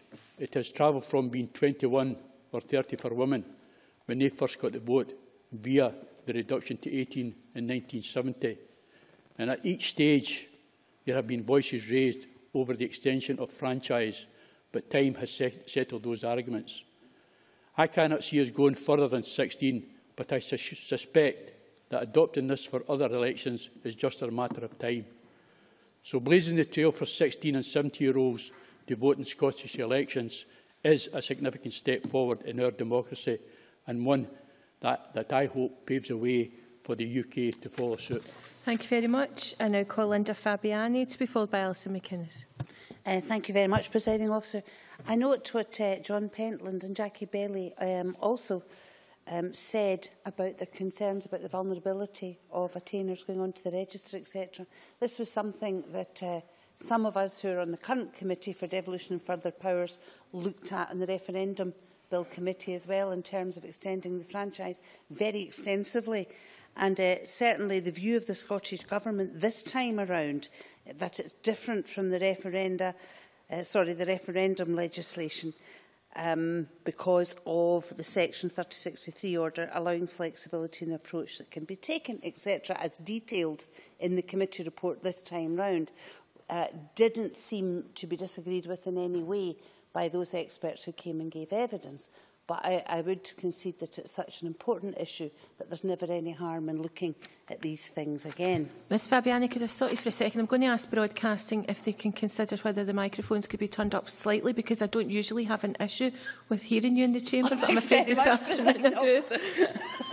Presiding Officer, would you like me to yell? That's better, thank you. OK. Well, you threw me there.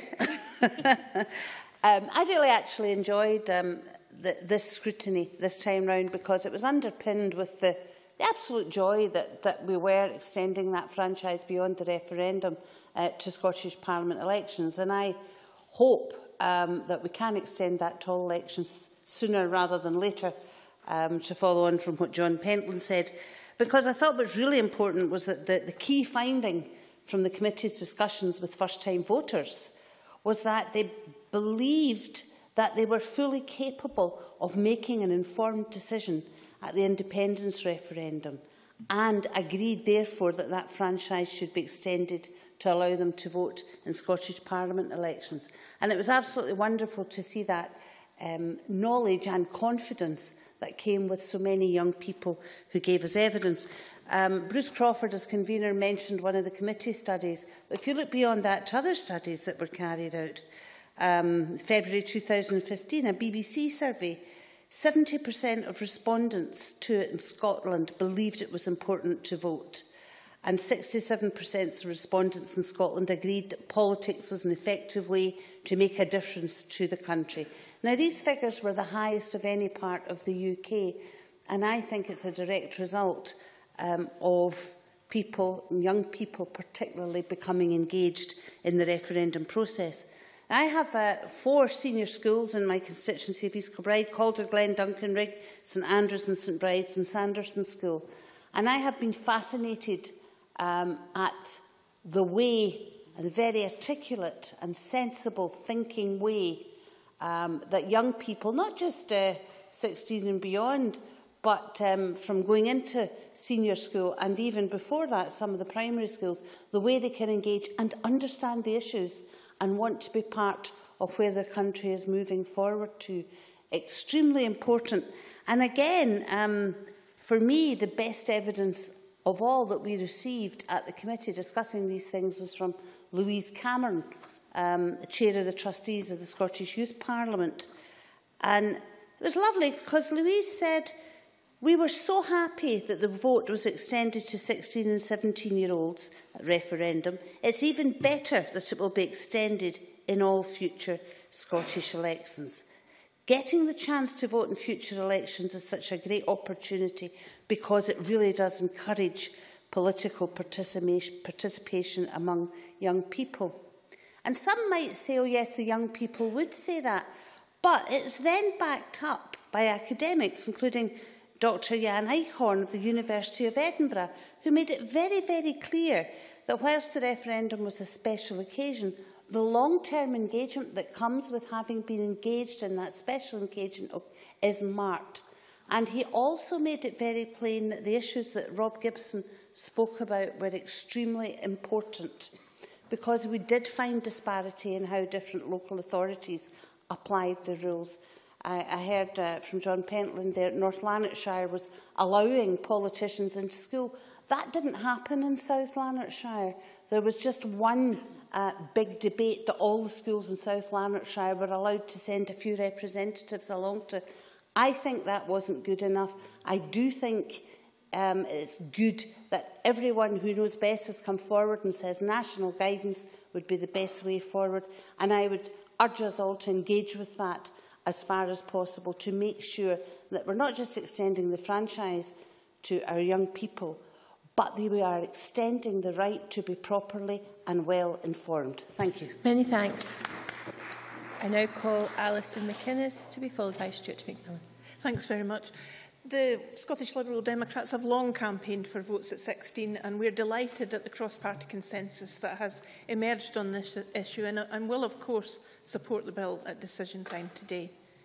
Given the chance to vote for the first time, young people undoubtedly embrace the opportunities the independence referendum presented. Young people on both sides spoke eloquently at public meetings and joined us all on the campaign trail. Schools throughout my North East region held hotly contested mock referendums, but this time thousands of people were also able to proceed to take part for real. But I know that not all local authorities allowed such activity, so I welcome the committee's recommendation that Education Scotland should review and update its guidance to ensure that there is more participation in debate. Speaking to young people on the doorstep, it was evident that young people were among the best informed and most engaged of the electorate. And I was really heartened to see them stride into the polling stations with a real sense of purpose. I've never seen anything quite like it in my 20 or so years of being involved in politics. So we must ensure that their appetite to be involved, their palpable excitement at casting their vote, is not a one-off. And of course it's incumbent on us to help sustain their interest in how our country is run, from local council chambers to Westminster. And I am hopeful that this bill will act as a catalyst for wider reform, not just in Scotland but across the UK. I never doubted the ability of young people to make informed decisions, but if anybody did, that should no longer be in doubt. At 16, as others have said, you can join the forces, you can get married, and crucially, you can pay taxes. And if a government can take your earnings, it should also accept your vote. Civic responsibilities should, of course, be balanced with civic rights.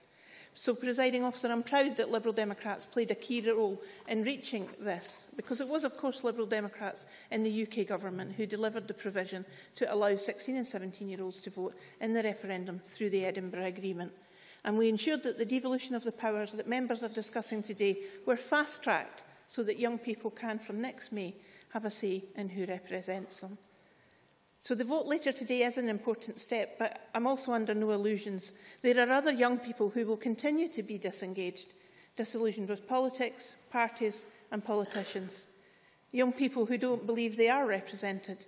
And we will need to find other ways, aside from lowering the voting age, to address this apathy and strengthen our democracy. Presiding Officer, I appreciate the scope of this bill and the order is tight. However, it's important to note that this legislation will not grant every 16 and 17-year-old a vote. As the committee's report highlights, it doesn't amend Section 3 of the Representation of the People Act 1983. And it's regrettable, therefore, that around 100 young people in Cornton Vale, Polmont and HMP Grampian will remain disenfranchised. Members might recall my attempt to extend the referendum franchise to some short-term prisoners. That was blocked by this government. So I have to say I was surprised yesterday to find an ally in the former Justice Secretary, Kenny MacAskill. The latest in a string of crises of conscience, he reportedly told a newspaper it was shameful of the SNP to continue to deny prisoners the vote. And he said it could no longer hide behind the franchise being reserved to Westminster. Why did he and the Scottish Government not extend the franchise when they could? According to Mr MacAskill, it was for fear of the right-wing press. Fear of negative headlines, or as he put it, needless distractions that might damage the campaign for independence. The Scottish Government-backed blanket ban on prisoner voting isn't legal, fair or progressive, and I look forward to the day when that is resolved. Presiding Officer, the importance of 16 and 17-year-olds to our society is finally being properly recognised, and today we can celebrate the next step towards giving thousands of young people the opportunity to vote in elections in this Parliament. Thank you. I call Stuart McMillan to be followed by Malcolm Chisholm. Thank you very much, Presiding Officer. I welcome this debate today, and I'm looking forward to voting for it at 5 p.m. This evening. And also the key provision in this bill is to lower the voting age to allow 16 and 17-year-olds full representation in the democracy in Scotland. And I think just one point I do want to raise. I've actually been having this discussion with my daughter, explaining to her about what we're actually trying to do. Now, she is a wee bit disappointed that she's not going to get a chance to vote for her father next year. But at the moment, she's only 8. She will be 9. But I have explained to her that it might take a bit longer for that to actually happen, maybe another 40, 50, 60, 70 years. But we'll see how that progresses in the future. But certainly, our committee... Pardon? Oh, sorry, OK. Alec Johnson. I was just going to remind the member that one of the things that came out of the research that was done in advance of this is that children don't necessarily follow their parents in their voting intentions. Stuart McMillan. I know I haven't followed my mother's voting intentions, but I'm sure my daughter will follow her father's. Certainly, the devolution for the Powers Committee. Certainly, we took evidence from various respondents, as well as conducting the online survey, as we've heard. And certainly, there was this overwhelming support for extending the franchise to younger voters. And the online survey that we undertook across Scotland we also spoke to those who participated in the independence referendum, also asking their views and also on their experience of voting in the referendum. As a convener of the committee mentioned earlier, we received over 1,000 responses to the survey, and with 85% of them agreeing that it was right to allow 16 and 17-year-olds to vote in the referendum, with 79% agreeing that 16 and 17-year-olds should be allowed to vote in elections to the UK Parliament, and the Scottish Parliament, and to local authorities.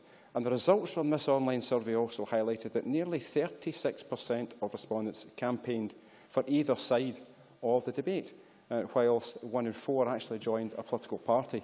Now, I don't know of anyone who could argue that actually wasn't a positive case for increasing the franchise to the people of Scotland. The level of engagement of younger voters in politics, particularly in Scotland, was also seen in the survey by BBC Newsbeat that was conducted in February of this year. And the survey found that following the referendum, young people in Scotland, and the survey was done between 18 and 24-year-olds, they were more politically engaged than young people in any other nation or region of the UK. And it highlighted that 70% of respondents in Scotland believe that it's important to vote. That's the highest percentage of any region or nation within the UK. 67% of respondents in Scotland agreed that politics is an effective way to make a difference to the country. That's the highest of any nation or region within the UK. And 76% of respondents in Scotland agreed that voting is an important part of being involved in society. Once again, that's the highest of any nation or region within the UK. Now, these two surveys highlight the interest and even the demand from younger voters to get engaged in electoral politics. Almost 110,000 16 and 17-year-olds registered to vote in the independence referendum, and according to the Electoral Commission survey, 75% of these young people voted. Of those who reported voting, 97% said they would vote again. Now, support for this change in the franchise was also obvious from the evidence received by the committee from a number of respondents representing a range of individuals and organisations. Now, my colleague Linda Fabiani touched upon Louise Cameron from the Youth Parliament earlier on, so I won't go over that particular part of the evidence. But we also heard information from YouthLink, and they also stated that the bill addresses the inequality that young people aged 16 and 17-year-olds have historically faced. The discrepancy between the democratic rights and responsibilities. 16 and 17-year-olds, as we know, can join the armed forces, they can pay tax, they enter employment, and they can get married and drive a car, yet they were deemed too immature to cast a vote in an election. And we have experienced in Scotland, through what we have experienced, certainly throughout this referendum, was a blossoming of a new political generation, as younger voters became engaged not just in voting, but in becoming active in politics. It's therefore unfortunate, I would suggest, that with the EU referendum going to take place, that 16 and 17-year-olds won't be allowed to take part in that, as well as obviously not having the opportunity to vote in the recent UK election. But I hope that certainly will change in the future, and I would urge the Conservative members in the Chamber today to talk to their colleagues in Westminster to try to extend that franchise for the upcoming EU referendum. Certainly, in summary, Presiding Officer, I absolutely welcome, wholeheartedly welcome, the key finding from the committee's discussions that the first-time voters was that pupils believed that they had shown they were fully capable of making an informed decision at the independence referendum, and that a significant majority actually agreed that the franchise should be extended to allow them to vote in future Scottish parliamentary and local elections. Thank you very much. Many thanks. Can I ask members to keep to 5 minutes, please? Malcolm Chisholm to be followed by Christina McHale. This important bill and the beneficial consequences that I think will flow from it in terms of empowering young people and increasing their engagement in politics. I'm sure we were all in the chamber hugely encouraged by the level of interest and engagement that we saw from young people during the referendum. I'm equally sure that we all took part in meetings with young people and were impressed with the level of knowledge and questioning that we had, at least the equal of what we received from older people. So I now think we have an opportunity to ensure that that participation lasts and becomes a salient feature of our political culture. And I'm glad that that reasoning is now widely shared among political parties. The Labour Party had votes for 16 and 17-year-olds across the board in its recent election manifesto, and indeed the SNP, Greens and Liberal Democrats had adopted that policy at an earlier time. All of those parties, I think, understand the positive consequences this could have in tackling the disillusionment many young people feel when it comes to politics. And I do regret the fact that the current UK government hasn't accepted that position when it comes to its own elections, obviously, for its own parliament, but also more immediately for the forthcoming EU referendum. Obviously, I hope they will change their minds on that. And I would ask them, and in fact other people, and we know there are other people who are still sceptical about this, whether in Scotland or further afield, I would ask them to reflect on 2 points. And I think the first of these 2 points is a piece of incontrovertible evidence, because they should listen to the voices of those young people who did vote in September and hear the effect that the inclusion has had on this generation of voters. And obviously Bruce Crawford and Jackie Bailey have referred to some of that evidence, and I'll do so myself in a moment. But the second thing I hope that people who are sceptical about this bill and similar proposals should bear in mind is that it could well have positive outcomes, not just, I think, for political knowledge and civic participation, but also, I think, for our education system. And those points I'll try and come to as well if I've got time. Now, I won't quote all the figures. Some have been quoted already from the Devolution Committee's survey, and I would commend them for that piece of work as well as the report more generally. 92% of the young people surveyed voted in the referendum, a significant turnout by any standards. 840 of the voters felt that it was easy or quite easy to vote. 44% of the young voters felt well informed on the major issues involved in the referendum debate, with almost 30% feeling quite well informed. I think that means even better informed. And that's a large majority of the young voting democratic, stating that they'd done the reading, taken on board the messages and made an informed choice. Reading into the small detail of voter engagement, 16 to 18 of those 16 to 18 went to a variety of sources for information, 60% reading official campaign materials online or via social media, 65.5% from traditional media. So I think the general conclusion I would draw from all that is young people took this very seriously and made sure they were very well informed. And that's an incredible legacy and an opportunity as well, of course, to learn how young people interact with contemporary politics. And some of us are trying to catch up, of course, in terms of our use of social media and other forms. And this leads, I think we've got time for this, to the second persuasive argument that I've suggested for lowering the voting age, namely that it could provide a catalyst for updating political education in our schools.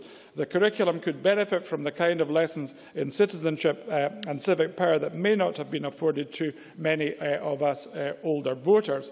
In the Democratic Audit UK report entitled "Should the UK Lower the Voting Age to 16?", research associates Richard Berry and Sean Kippen made clear that lowering the voting age is an important part of the solution to disillusionment and a kind of politics that is done to, rather than done with citizens. They make clear it's not the only answer to that, but I do think this is an important part of the debate. The committee made certain recommendations on this. I heard what the Cabinet Secretary said. I think perhaps I would prefer to have a more radical development of the curriculum for excellence to actually make sure that people of 16 and 17 are extremely well informed for the voting that they would then be entitled to do. Ed Miliband, in fact, and Labour more generally, during the general election, sorry to mention that twice in one speech, talked about a redesigned curriculum, and obviously that applied to England rather than Scotland, but they were saying as part of the 16 to 17-year-olds you have to redesign the curriculum in preparation for. So I hope Curriculum for Excellence will take on, in a Scottish context, the need to and the opportunity to really develop political and civic education as part of this proposal. Thank you very much. Christina McKelvey, to be followed by Graham Pearson. Presiding Officer, it strikes me that referenda are a bit like buses. You don't see any for ages and suddenly you get two within a close period of time. And Scotland is perhaps at the vanguard of a yes-no voting strategy. In our referendum, we recognise the importance of giving 16 and 17-year-olds right to a view on their future, and more than 109,000 registered to do just that, and boy did they give us their opinions, and they want to give us their opinions in next year's Scottish elections. That group, Presiding Officer, including my 16-year-old son, having become so involved and engaged in politics, were rightly frustrated at being denied the opportunity at the Westminster elections. They are to be denied it again in the EU referendum, unless combined resources of our Labour colleagues, SNP colleagues, the Liberal Democrats, and I hope some of our Conservative colleagues lodge an amendment and realise that amendment to change that. Presiding Officer, voting structures like democracy itself need to evolve and change to reflect the needs of society. We have moved on from a time when only the landed gentry could vote, where women were excluded and the poor had no political voice at all. And I do welcome my Conservative colleagues' conversion to support this bill. Maybe they could use that conversion to encourage some of their colleagues at Westminster. The Scottish Parliament has been created on fundamental principles of equality. There may be some issues around our hybrid form of constituency and list votes, but most people agree that it is a far better option than first past the post. But, Presiding Officer, no system is unbreakable, no democracy can be unaccountable. Change that improves access and engagement in political life has to be a big positive. People in Scotland have learned that they have a voice, and they've used that voice, and they can genuinely make a difference to the future of their country. And by people, I mean everyone with a critical opinion, including 16 and 17-year-olds. Teenagers have a fundamental right to express and opine about their future. So who owns the future? Who will be the people who make the money, pay the pensions for us, no doubt, buy the houses, raise their families, acquire the skills to run a prosperous economy? The answer is obvious.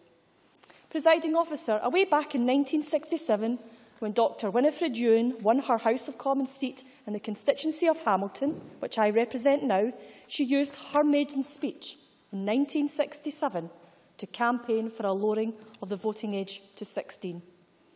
We are still waiting for London to catch up, but we can be proud of ourselves in Scotland that we are working to achieve this.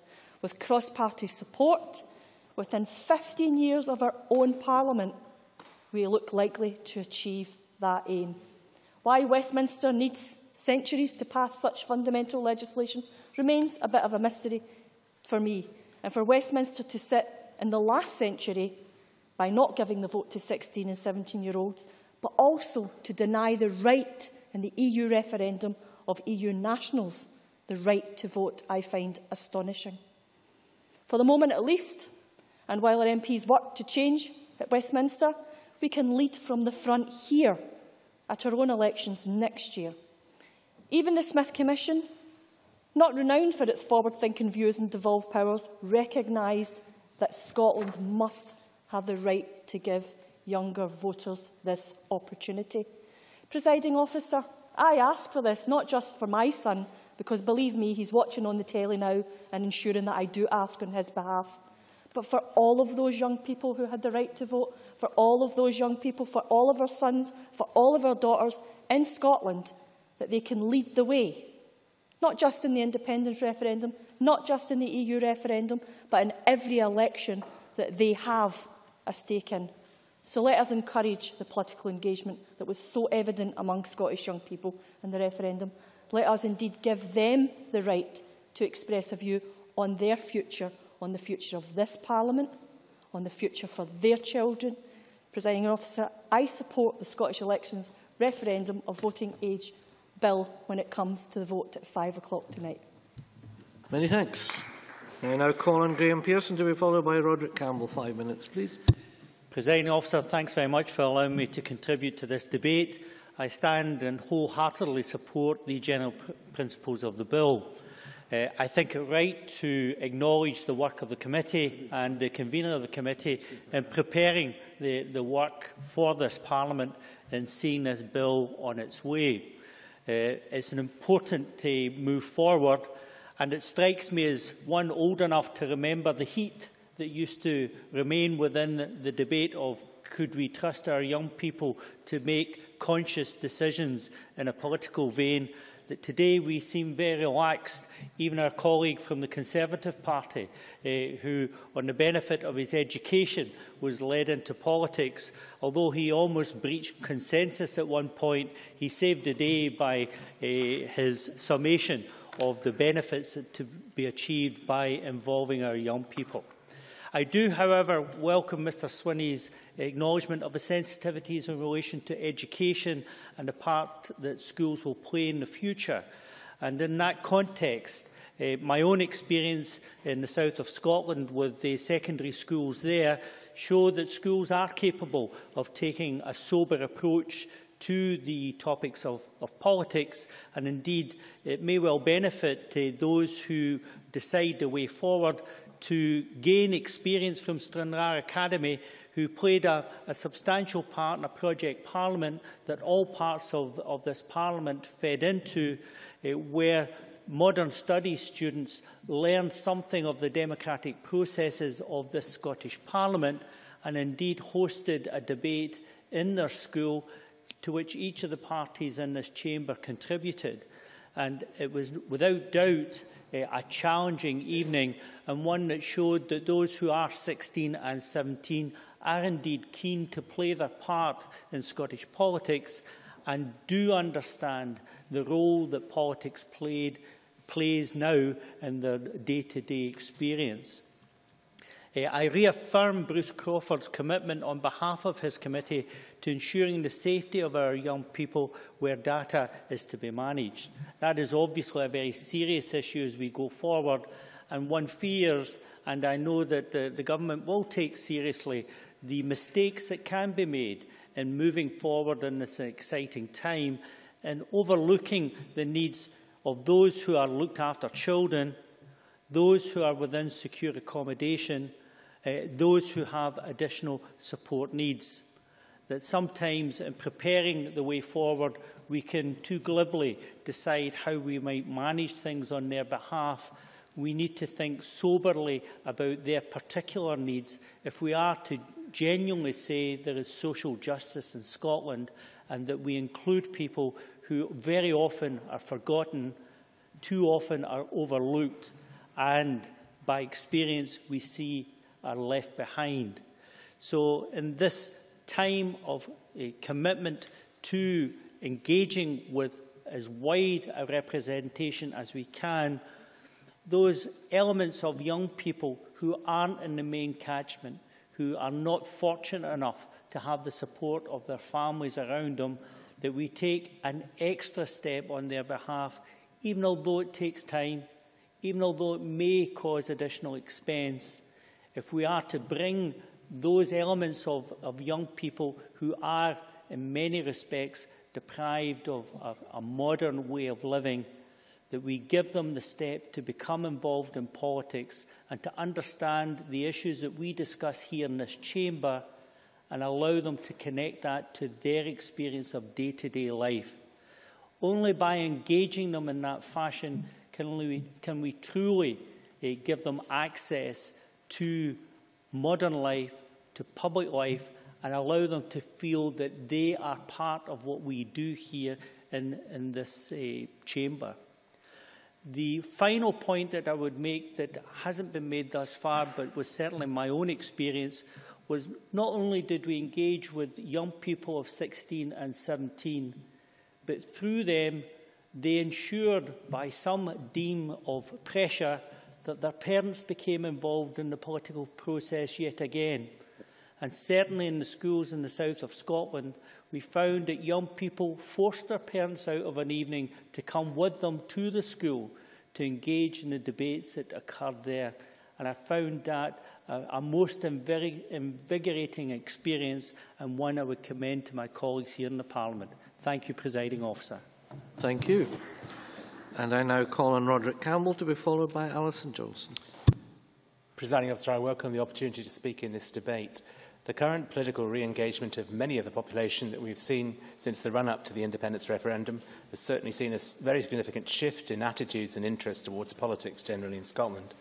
This change was especially so amongst 16 and 17-year-olds who, having been offered the prospect of being able to make a decision on their future, moved towards a very significant interest in politics the closer it became to polling day. As others have said, the online survey of 16 and 17-year-olds conducted by the committee found that 80% watched at least one of the major televised debates, and 63% found out more about politics, and most impressively, 26% joined a political party. This is at least some evidence of how engaged young people were. It's, in my view, vitally important that we respond to that. Indeed, it appears as a result of the referendum that this engagement seems to have continued. In Dr. Jan Eichhorn of the University of Edinburgh's written submission to the committee, he said that of 18 to 19-year-olds who would have been 16 to 17-year-old during the referendum campaign in Scotland, 63% said they would certainly vote in the general election in 2015, as opposed to only 27% in England. In no other age group was this difference so substantial, implying that there may be more than a general referendum effect, which we would have seen across all age groups.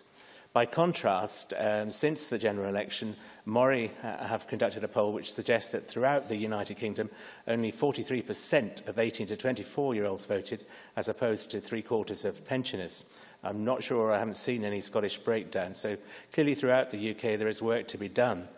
In addition, other work by the Pew Research Centre suggests that the gap between American youth turnout and overall turnout has changed little in 40 years, whereas in Britain that gap has widened dramatically. So it's clearly a cause for concern in the United Kingdom as a whole.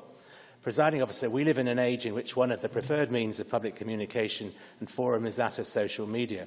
As masters of that medium, 16 and 17-year-olds have potentially greater access to information than ever before. But schools have a very important part to play. As Bruce Adamson of the Child Law Centre says in his submission to the committee, the primary duty of the state is to provide education for children. And as Dr. Jan Eichhorn said, discussing political issues in schools increases pupils' confidence in ways nothing else does. So we know how important it will be to ensure that that information is replicated throughout Scotland in every school, not propaganda but informed guidance. Early engagement with politics, understanding the political process is vital. And at a time when young people are expected to move on to the next stage in their lives, whether that be in education, in an apprenticeship or full-time employment, it's only right that we also invite them to fully participate in the democracy that we all value at the very earliest opportunity. Research evidence from Norway and Austria suggests that 16 and 17-year-old first-time voters and people that vote in the first election they're actually eligible to vote in are more likely to vote in the future, i.e. they get into the habit of voting and then they continue to do so. So it's important to get them into that habit at the very earliest opportunity. The high turnout during the independence referendum and the slightly lesser turnout in the recent general election, which was still much better than in 2010. So that gave us all, I hope, some satisfaction in Scotland. Turnout, even in such traditionally low voting areas such as Glasgow North East, improved considerably. Presiding Officer, under the new Conservative Westminster government, we now approach the prospect of an EU referendum. But instead of embracing the gold standard of the referendum, we seek to exclude not only EU citizens, such as Christian Allard, my colleague, but also 16 and 17-year-olds. We're happy to allow citizens of Cyprus and Malta, who are, of course, EU states, but not long-term residents in the United Kingdom, citizens of other EU states. Presiding Officer, whilst we've gone forward with the Smith Commission on votes for 16 and 17-year-olds in Scotland, once again Westminster is behind the times. Westminster, of course, now includes Mhairi Black MP, the youngest member of the Westminster Parliament since 1667. I commend her fantastic achievement. If ever there was an example of how a young person can become involved in politics from the very earliest opportunity, she is one. And of course, our own First Minister, Nicola Sturgeon, joined the SNP at the age of 16. It's quite clear that there is cross-party support for this bill. There is an air of inevitability about this bill, but we clearly have a bigger battle to win at Westminster. As we know at Westminster, old habits die hard. It would be good, however, if this Parliament could encourage the 15, 16 and 17-year-olds of Scotland to use the time before the EU referendum bill becomes law to make Westminster know loudly and clearly at every stage that they should think again. As for this Parliament, let's progress this bill so that we can demonstrate to Westminster that we really do things better in Scotland. Thank you. Call on Alison Johnson, after which we'll move to closing speeches. Thank you, Presiding Officer. I too would like to thank our first-class clerks, well-informed witnesses and all who've contributed to our Stage 1 report on the Scottish Elections Reduction of Voting Age Bill. The committee does indeed support the general principles of the bill, principles that have long been part of Scottish Green Party policy. And just as last week's debate on the Smith draft clauses was a result of the engagement witnessed in the referendum, today's debate is an incredibly positive reflection of this increased political engagement and a concrete step to make it possible for that engagement to continue to its fullest extent in the act of voting itself for 16 and 17-year-olds. The Scottish Youth Parliament campaigned for votes at 16 in the referendum, followed by all other elections and referendums. And they're not alone.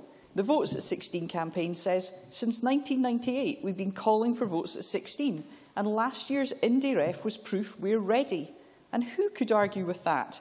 Even those who were previously unconvinced recognised this involvement as appropriate, important and, quite frankly, right. We experienced at first hand the contribution young people make to the democratic process, and wasn't it inspiring? And I'm delighted that we're on the road to enabling 16 and 17-year-olds to vote in Scottish Parliament and Scottish local authority elections. And I've no doubt that if the UK Government passed similar legislation at Westminster, they too would witness the passion and dedication that comes when young people are allowed to be fully involved with the democratic process and when they're given the right to vote. Presiding Officer, many believed, and now we all know, that democracy is better when young people are involved. When young people cannot vote, we squander energy and we squander passion.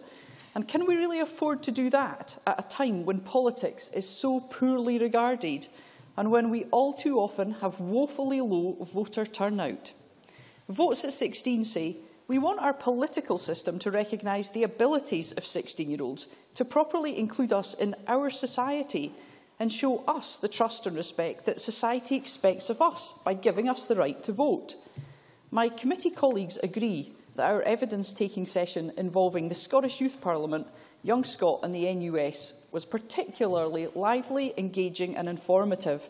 Louise Cameron of the Scottish Youth Parliament was an inspirational witness, and she pointed out that 16 and 17-year-olds challenged their families about not going to the ballot box. And she said that maybe parents or others who've been disengaged from the political system have had their engagement revitalised. And there are those who will still insist that young people aren't equipped or well enough educated to vote.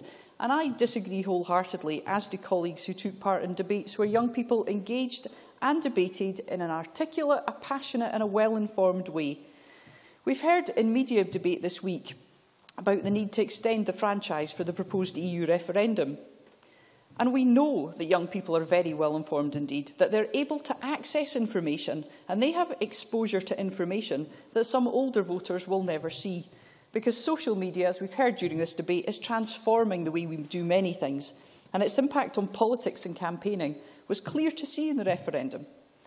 Many pupils did benefit from taking part in fairly chaired debates with balanced panels, but as colleagues have noted, this wasn't the case in every local authority, and action to overcome the reluctance to host such debates, which seem to stem from concern about being partial, is essential. And Bill Scott from Inclusion Scotland summed it up perfectly when he said, There's everything to gain from having national guidelines, because they could break down those barriers and encourage education authorities to take a risk.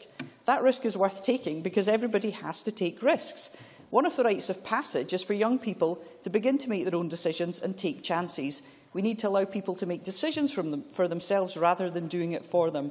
Well, absolutely. Curriculums for Excellence aims to create confident individuals who are effective contributors and responsible citizens who participate responsibly in political, economic, social and cultural life.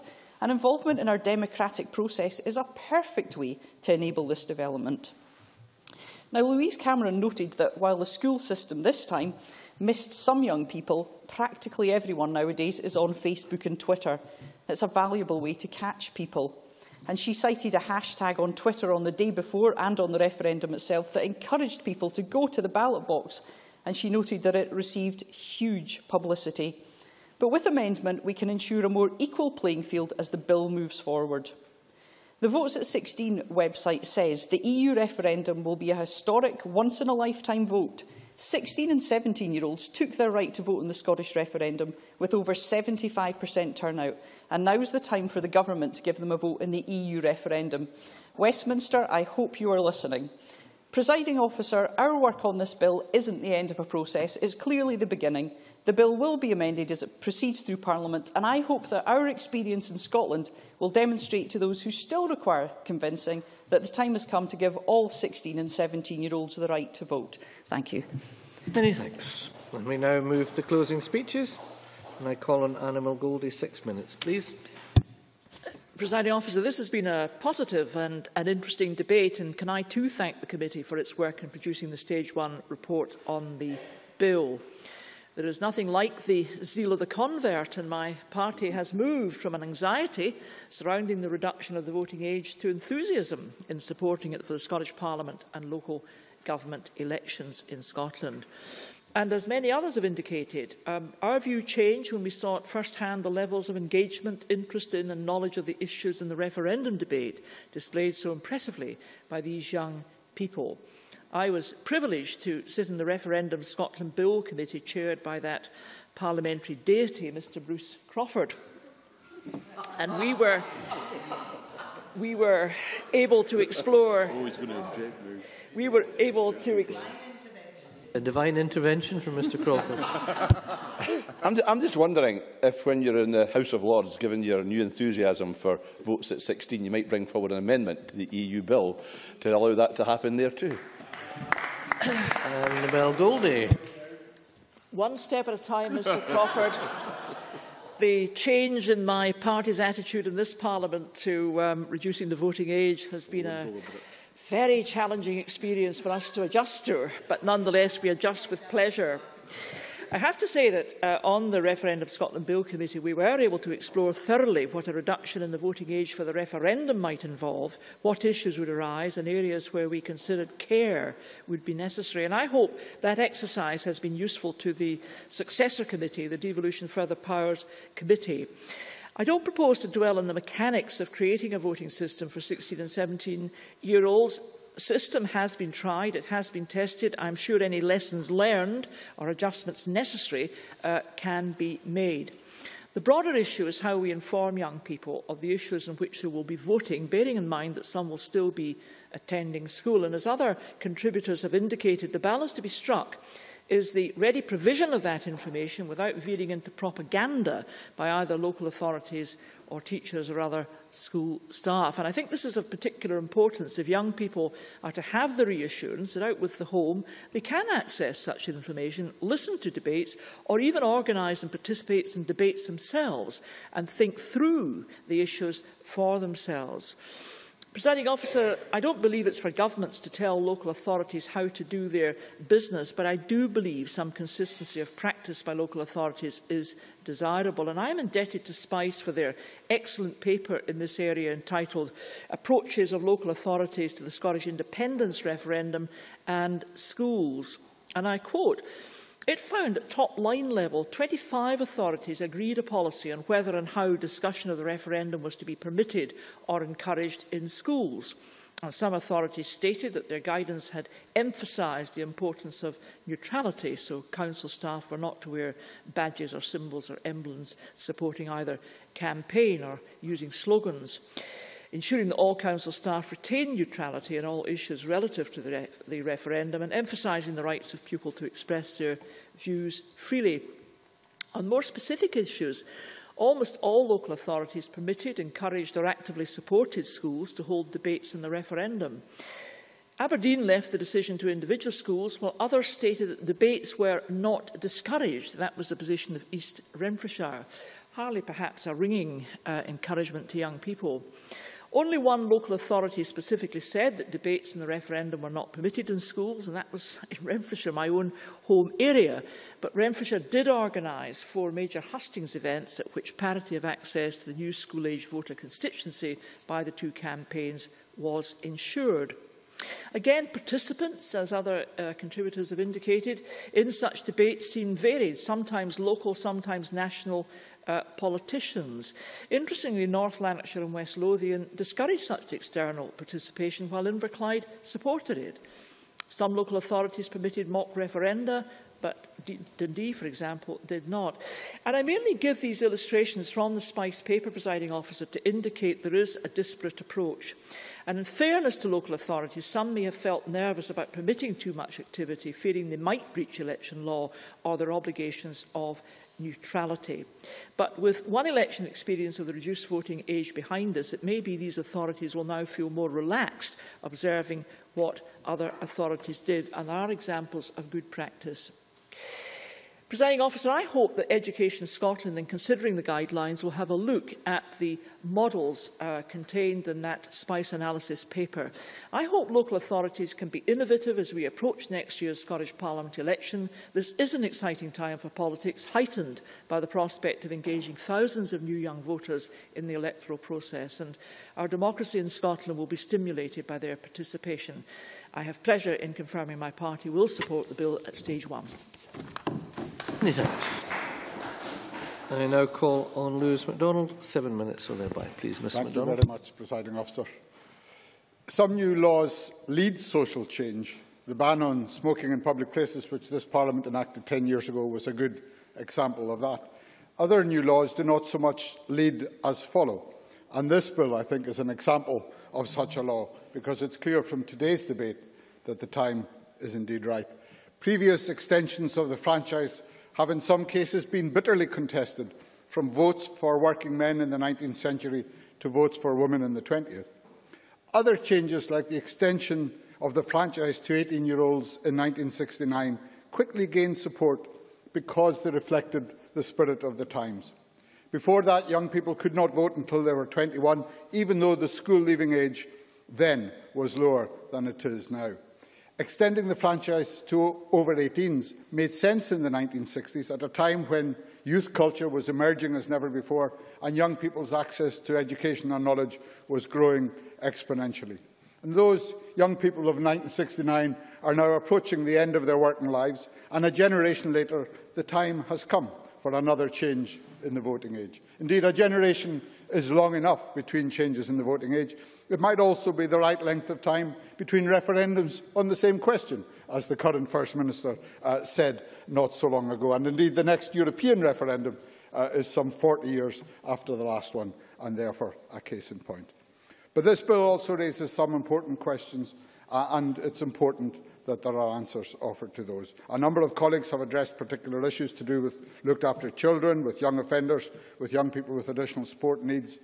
Protecting the privacy of 14 and 15-year-olds prior to their attaining the new reduced voting age of 16 is clearly important. And I was glad to hear the Deputy First Minister respond to the issue which has been raised around selection of jurors. There is no good reason why the date of attainment of 16 and 17-year-olds should not continue to appear in the electoral register as at present, even if and when the voting age is reduced to 16 across the board. Of course, there is nothing uniquely Scottish about constitutional referendums, or indeed about votes at 16. The German land of Lower Saxony can perhaps claim to have led the way. But the Scottish angle here, of course, as a number of members have said, is last year's referendum. And the high levels of engagement by 16 and 17-year-olds in that referendum moved the debate on decisively. A number of the other questions that have been raised during the committee's consideration of this are also significant. The introduction of individual electoral registration has ended the practice of a householder registering everyone in his or her household, just at the point when larger numbers of younger household members will qualify to vote than ever before. That is inconvenient on one level, but it does provide a double incentive to ensure that those who are entitled to register to vote are given every opportunity to do so. And a falling level of voter registration would be disappointing in all age groups and for younger voters in particular. It will be important to see in detail why the Scottish Government believes there is no ambiguity around the registration deadline in the bill, and I hope Mr Swinney's letter on that subject will issue in advance of Stage 2. But as a number of members have said, the referendum engaged young people on both sides of the debate and also posed some new challenges for school. Senior secondary school students were no longer confined to mock elections until they reached the age of 18 at some point in their final year. They were now voting for real from fourth year onwards. It is perhaps not surprising that schools and education authorities became anxious about that and that they dealt with these challenges in different ways too. Teachers were voters as well and formed their own views, and they realised, and schools realised, that teachers could not be seen to try to influence how pupils chose to vote, yet equally they did not want to seem to want to close down debate. The referendum was a one-off event, but this bill turns that novel challenge from last September into a permanent feature of school life. That means schools must accommodate the debate and discussion that go with any election campaign, but of course they must do so in the right way. Schools stand in loco parentis, they act for and in place of parents for the duration of the school day. That relationship of trust between the school, the student and his or her family or carers applies at 16 or 17 or indeed at 18, as well as at a younger age. That is the responsibility that lies with them. The role of the school in this context, then, is not just to instruct in how the system works or to provide a forum for debate. A school also has a particular duty to equip young people with the critical faculties they need to deal with the choices they face as independent adults. The ability to think for yourself matters to young people in all sorts of contexts, not least in evaluating and making judgments about things that are said in an election campaign.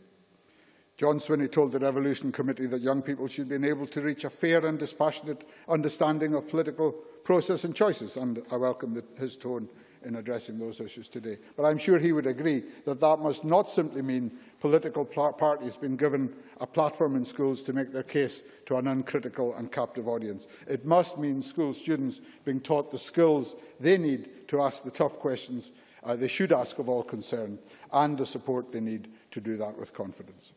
Democracy is not just about the right to vote, as Alison Johnson said. It is also about the ability to make informed choices. It is about a culture of mutual tolerance of opposing views. These are the values that our schools should transmit, and the revised guidance which Education Scotland is to provide should support schools in doing that. Today's debate has, of course, gone beyond the terms of today's bill, because the general principles providing for votes at 16 can be applied to other parliaments besides this one. And just as we had a referendum last year which made votes at 16 an established fact, so we will very soon have another referendum which will be just as significant for the younger generation. Scotland's devolved Parliament led the way on the smoking ban 10 years ago. We will do so again on votes at 16 with this bill. This bill, as it stands, is not the last word on the subject, but it does point the way forward, and where this Parliament leads, I have no doubt that others will follow. Thanks. And I now call on John Swinney. 9 minutes or thereby, Mr Swinney. Presiding Officer, Mr MacDonald. Perhaps 10. Perhaps 10. Thank you, Presiding Officer. Mr MacDonald remarked there that it would be unhealthy for debate to take place with tough and uncritical audiences. I feel as if I face tough and uncritical audiences on a frequent basis when I appear in this Parliament, but today has been a slightly different occasion of greater unity of opinion. And Mr Crawford was absolutely correct in a point echoed by Mr Pentland that this is a moment of history where Parliament essentially regularises, for the purposes of our elections and local authority elections, the participation of 16 and 17-year-olds in the electoral process. And I think one of the most pleasant parts of the debate has been the enthusiasm, if I would say, even Ms Goldie described it as the zeal of the convert in Mr Johnson in the way he expressed his opinion. I unreservedly welcome that, and I want to say formally to the Conservative Party that I welcome the fact that they have taken a more positive and enthusiastic stance on this point. And I think it's to their credit that they've looked at the experience in the referendum and come to that conclusion. I felt as if Mr Johnson took it a bit far, because he did speculate that the addition of 16 and 17-year-olds would perhaps create better political times. If that was a note of optimism that all 16 and 17-year-olds in the future elections might vote Scottish Conservative, I think that is, well, perhaps a heroic assumption, Mr Johnson, to be made on this occasion. But I wish Mr Johnson well in trying to pursue that particular objective, the length and breadth of Scotland. Alison McInnes made the point that, of course, the provision of voting for 16 and 17-year-olds was part of the Edinburgh Agreement, which was negotiated by the Liberal Democrat, or delivered by the Liberal Democrats. I think that was her word.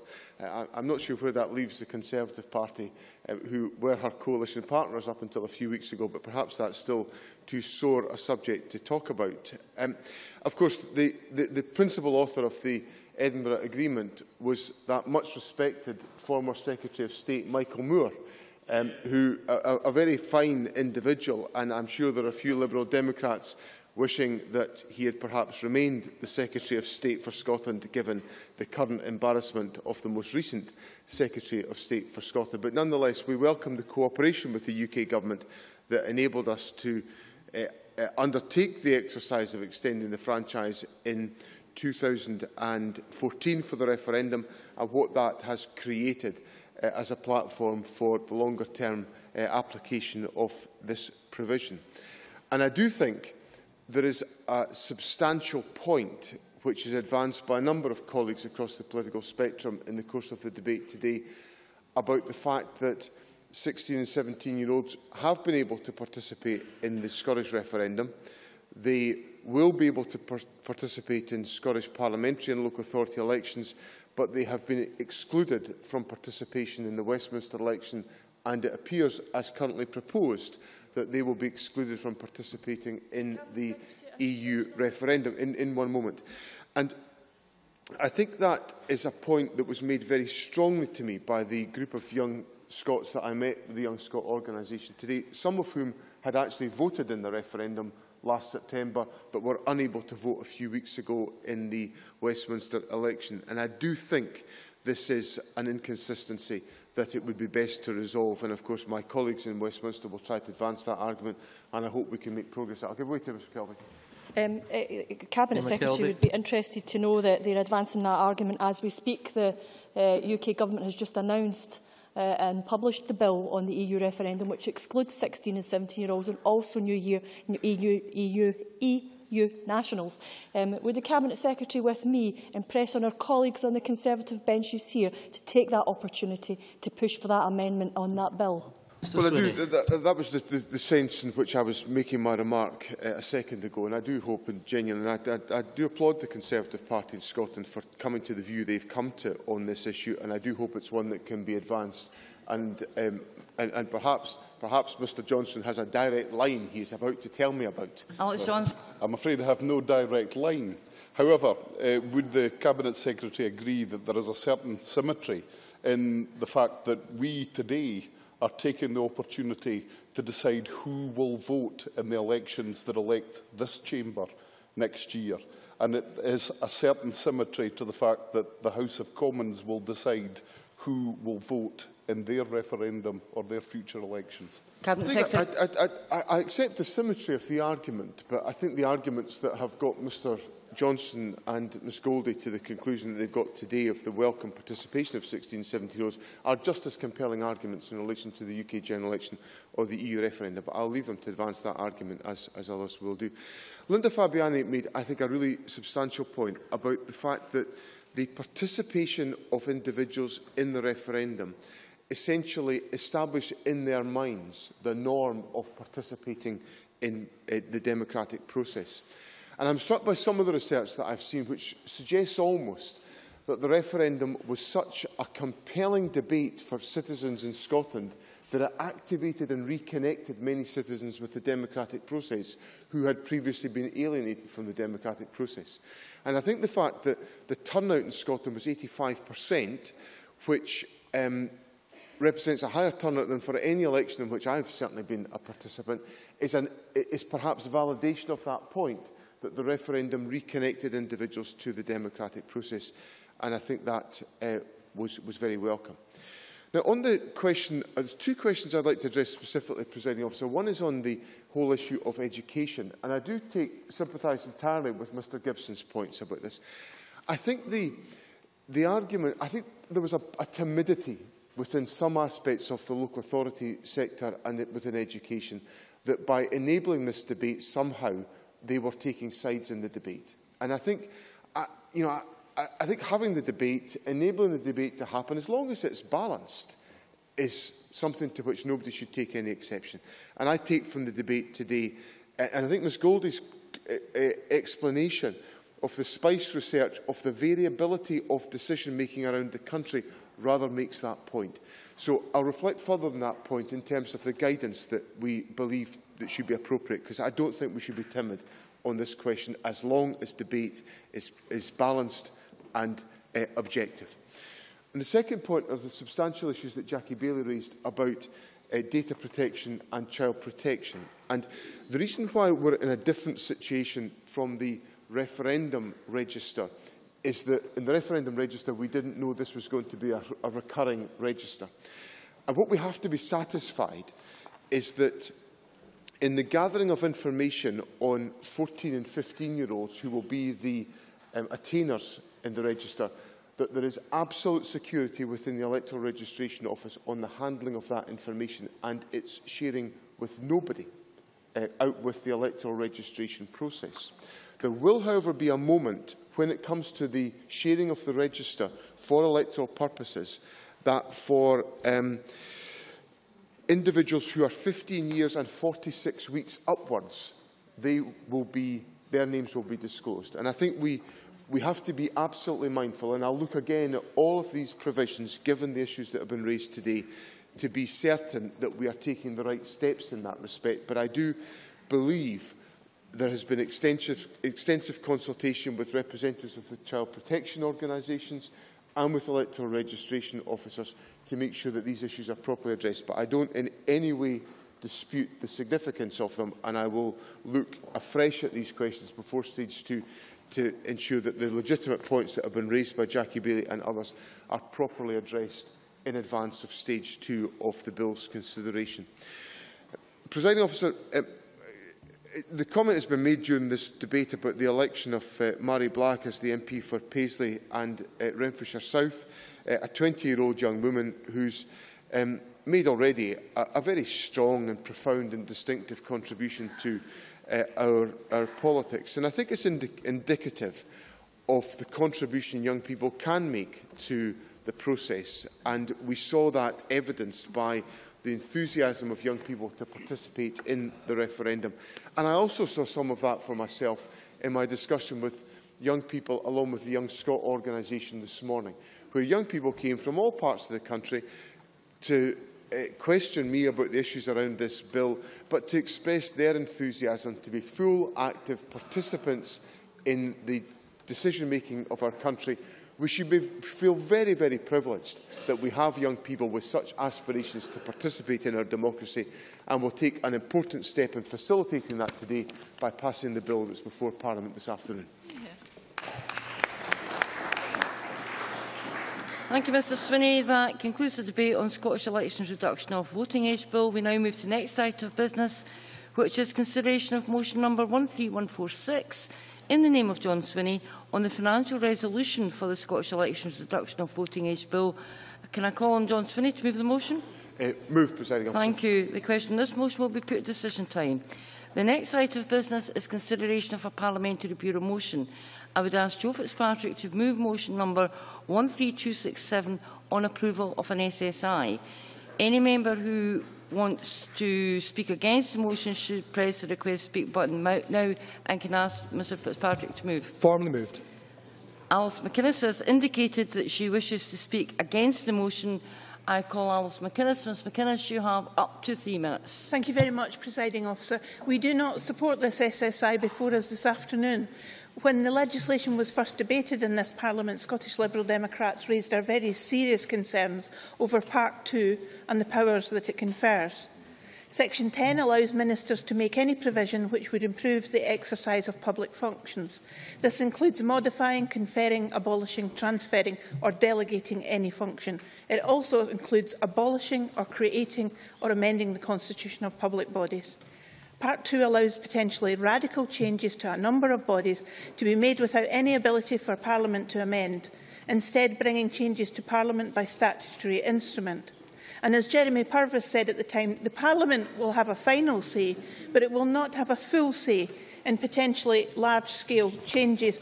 Now, I know that the Cabinet Secretary assured the Finance Committee that he thought that had been used in a relatively small number of orders and had been used to make important but small-scale changes. And he thought that that should provide reassurance that the powers should be extended for another 5 years. I don't agree with that. I don't doubt the Minister's good intentions, but I would point out that scale is in the eye of the beholder. We do remain opposed to the powers as set out at Part 2. They are too wide. The legislation was used to bring forward an SSI to abolish prison visiting committees. That, to my mind, and to very many prisoners and organisations, was not a small-scale change. Visiting panels played an important role in the lives of people serving prison sentences and their family, and it was a change that should have been subject to thorough, proper parliamentary scrutiny, not the use of an SSI. Today's SSI is not simply about how the powers have been used to date, though. It is about how they could still be used. We are right to work to ensure that this Parliament has all of the scrutiny and amending powers that it requires, and a continuation of the order-making powers undermines our powers here in Parliament. And for that reason, Scottish Liberal Democrats will not support the SSI. Thank you, Presiding Officer. Thank you, Ms McInnes. Can I call on John Swinney to respond? Deputy First Minister, up to 3 minutes. Presiding Officer, Alison McInnes said that she didn't doubt my intentions in bringing forward this order to extend provision that Parliament put into primary legislation back in 2010. Well, back in 2010, these were the words of her former colleague Robert Brown, who I think was doubting my intentions. John Swinney seems to want the royal dispensing power that was claimed by the Stuart Kings, which led to their removal in 1649 and again in 1688. I wonder whether he, like Charles I and James VII, regards Parliament as an administrative inconvenience. I now wish to list to Parliament the instances on which these powers have been used. Declassification of the General Teaching Council for Scotland as a public body and turned into an independent profession-led organisation. Hardly the royal dispensing power of the Stuart Kings. Transferred the functions of the Public Standards Commissioner for Scotland and the Public Appointments Commissioner for Scotland to a new Commissioner of Ethical Standards in Public Life in Scotland, at the request not of ministers, Presiding Officer, but of the Scottish Parliamentary Corporate Body. Hardly the royal dispensing powers. Created the roles of prison monitoring coordinators and independent prison monitors and transferred the roles and the functions of prison visiting committees, to which Alison McInnes has referred. Provided the basis for measures to provide a greater level of confidence in the working relationship between landlords and tenant farmers. Enabled ministers to recover the costs of Education Scotland, carrying out inspection of independent further education colleges and English language schools. It helped to streamline and simplify the planning system in 2 specific areas, and it allowed NHS National Health Services Scotland to provide shared services across the public sector with a view to improving efficiency and productivity. We took these powers to try to enable us to undertake modest public service reform without resorting to primary legislation. We gave that commitment in 2010. The 8 occasions on which we have used these powers, I think, are evidence that we have used those powers judiciously and wisely, and we seek Parliament's consent to extend that for 5 more years. I wish to assure Parliament I have no aspirations to exercise the royal dispensing powers, only to exercise due administrative efficiency over the public sector in Scotland. The question on this motion will be put at decision time, to which we now come. There are 3 questions to be put as a result of today's business. The first question is that motion number 13285 in the name of John Swinney on the Scottish Elections Reduction of Voting Age Bill be agreed to. Are we all agreed? Yes. The motion is therefore agreed to, and the Scottish Elections Reduction of Voting Age Bill is agreed to. The next question is that motion number 13146 in the name of John Swinney on the financial resolution for the Scottish Elections Reduction of Voting Age Bill be agreed to. Are we all agreed? The motion is therefore agreed to. The next question is that motion number 13267 in the name of Joe Fitzpatrick on approval of an SSI be agreed to. Are we all agreed? Yes. The motion. Are we all agreed? No. Yes. The Parliament is not agreed. We move to a vote. Members should cast their votes now.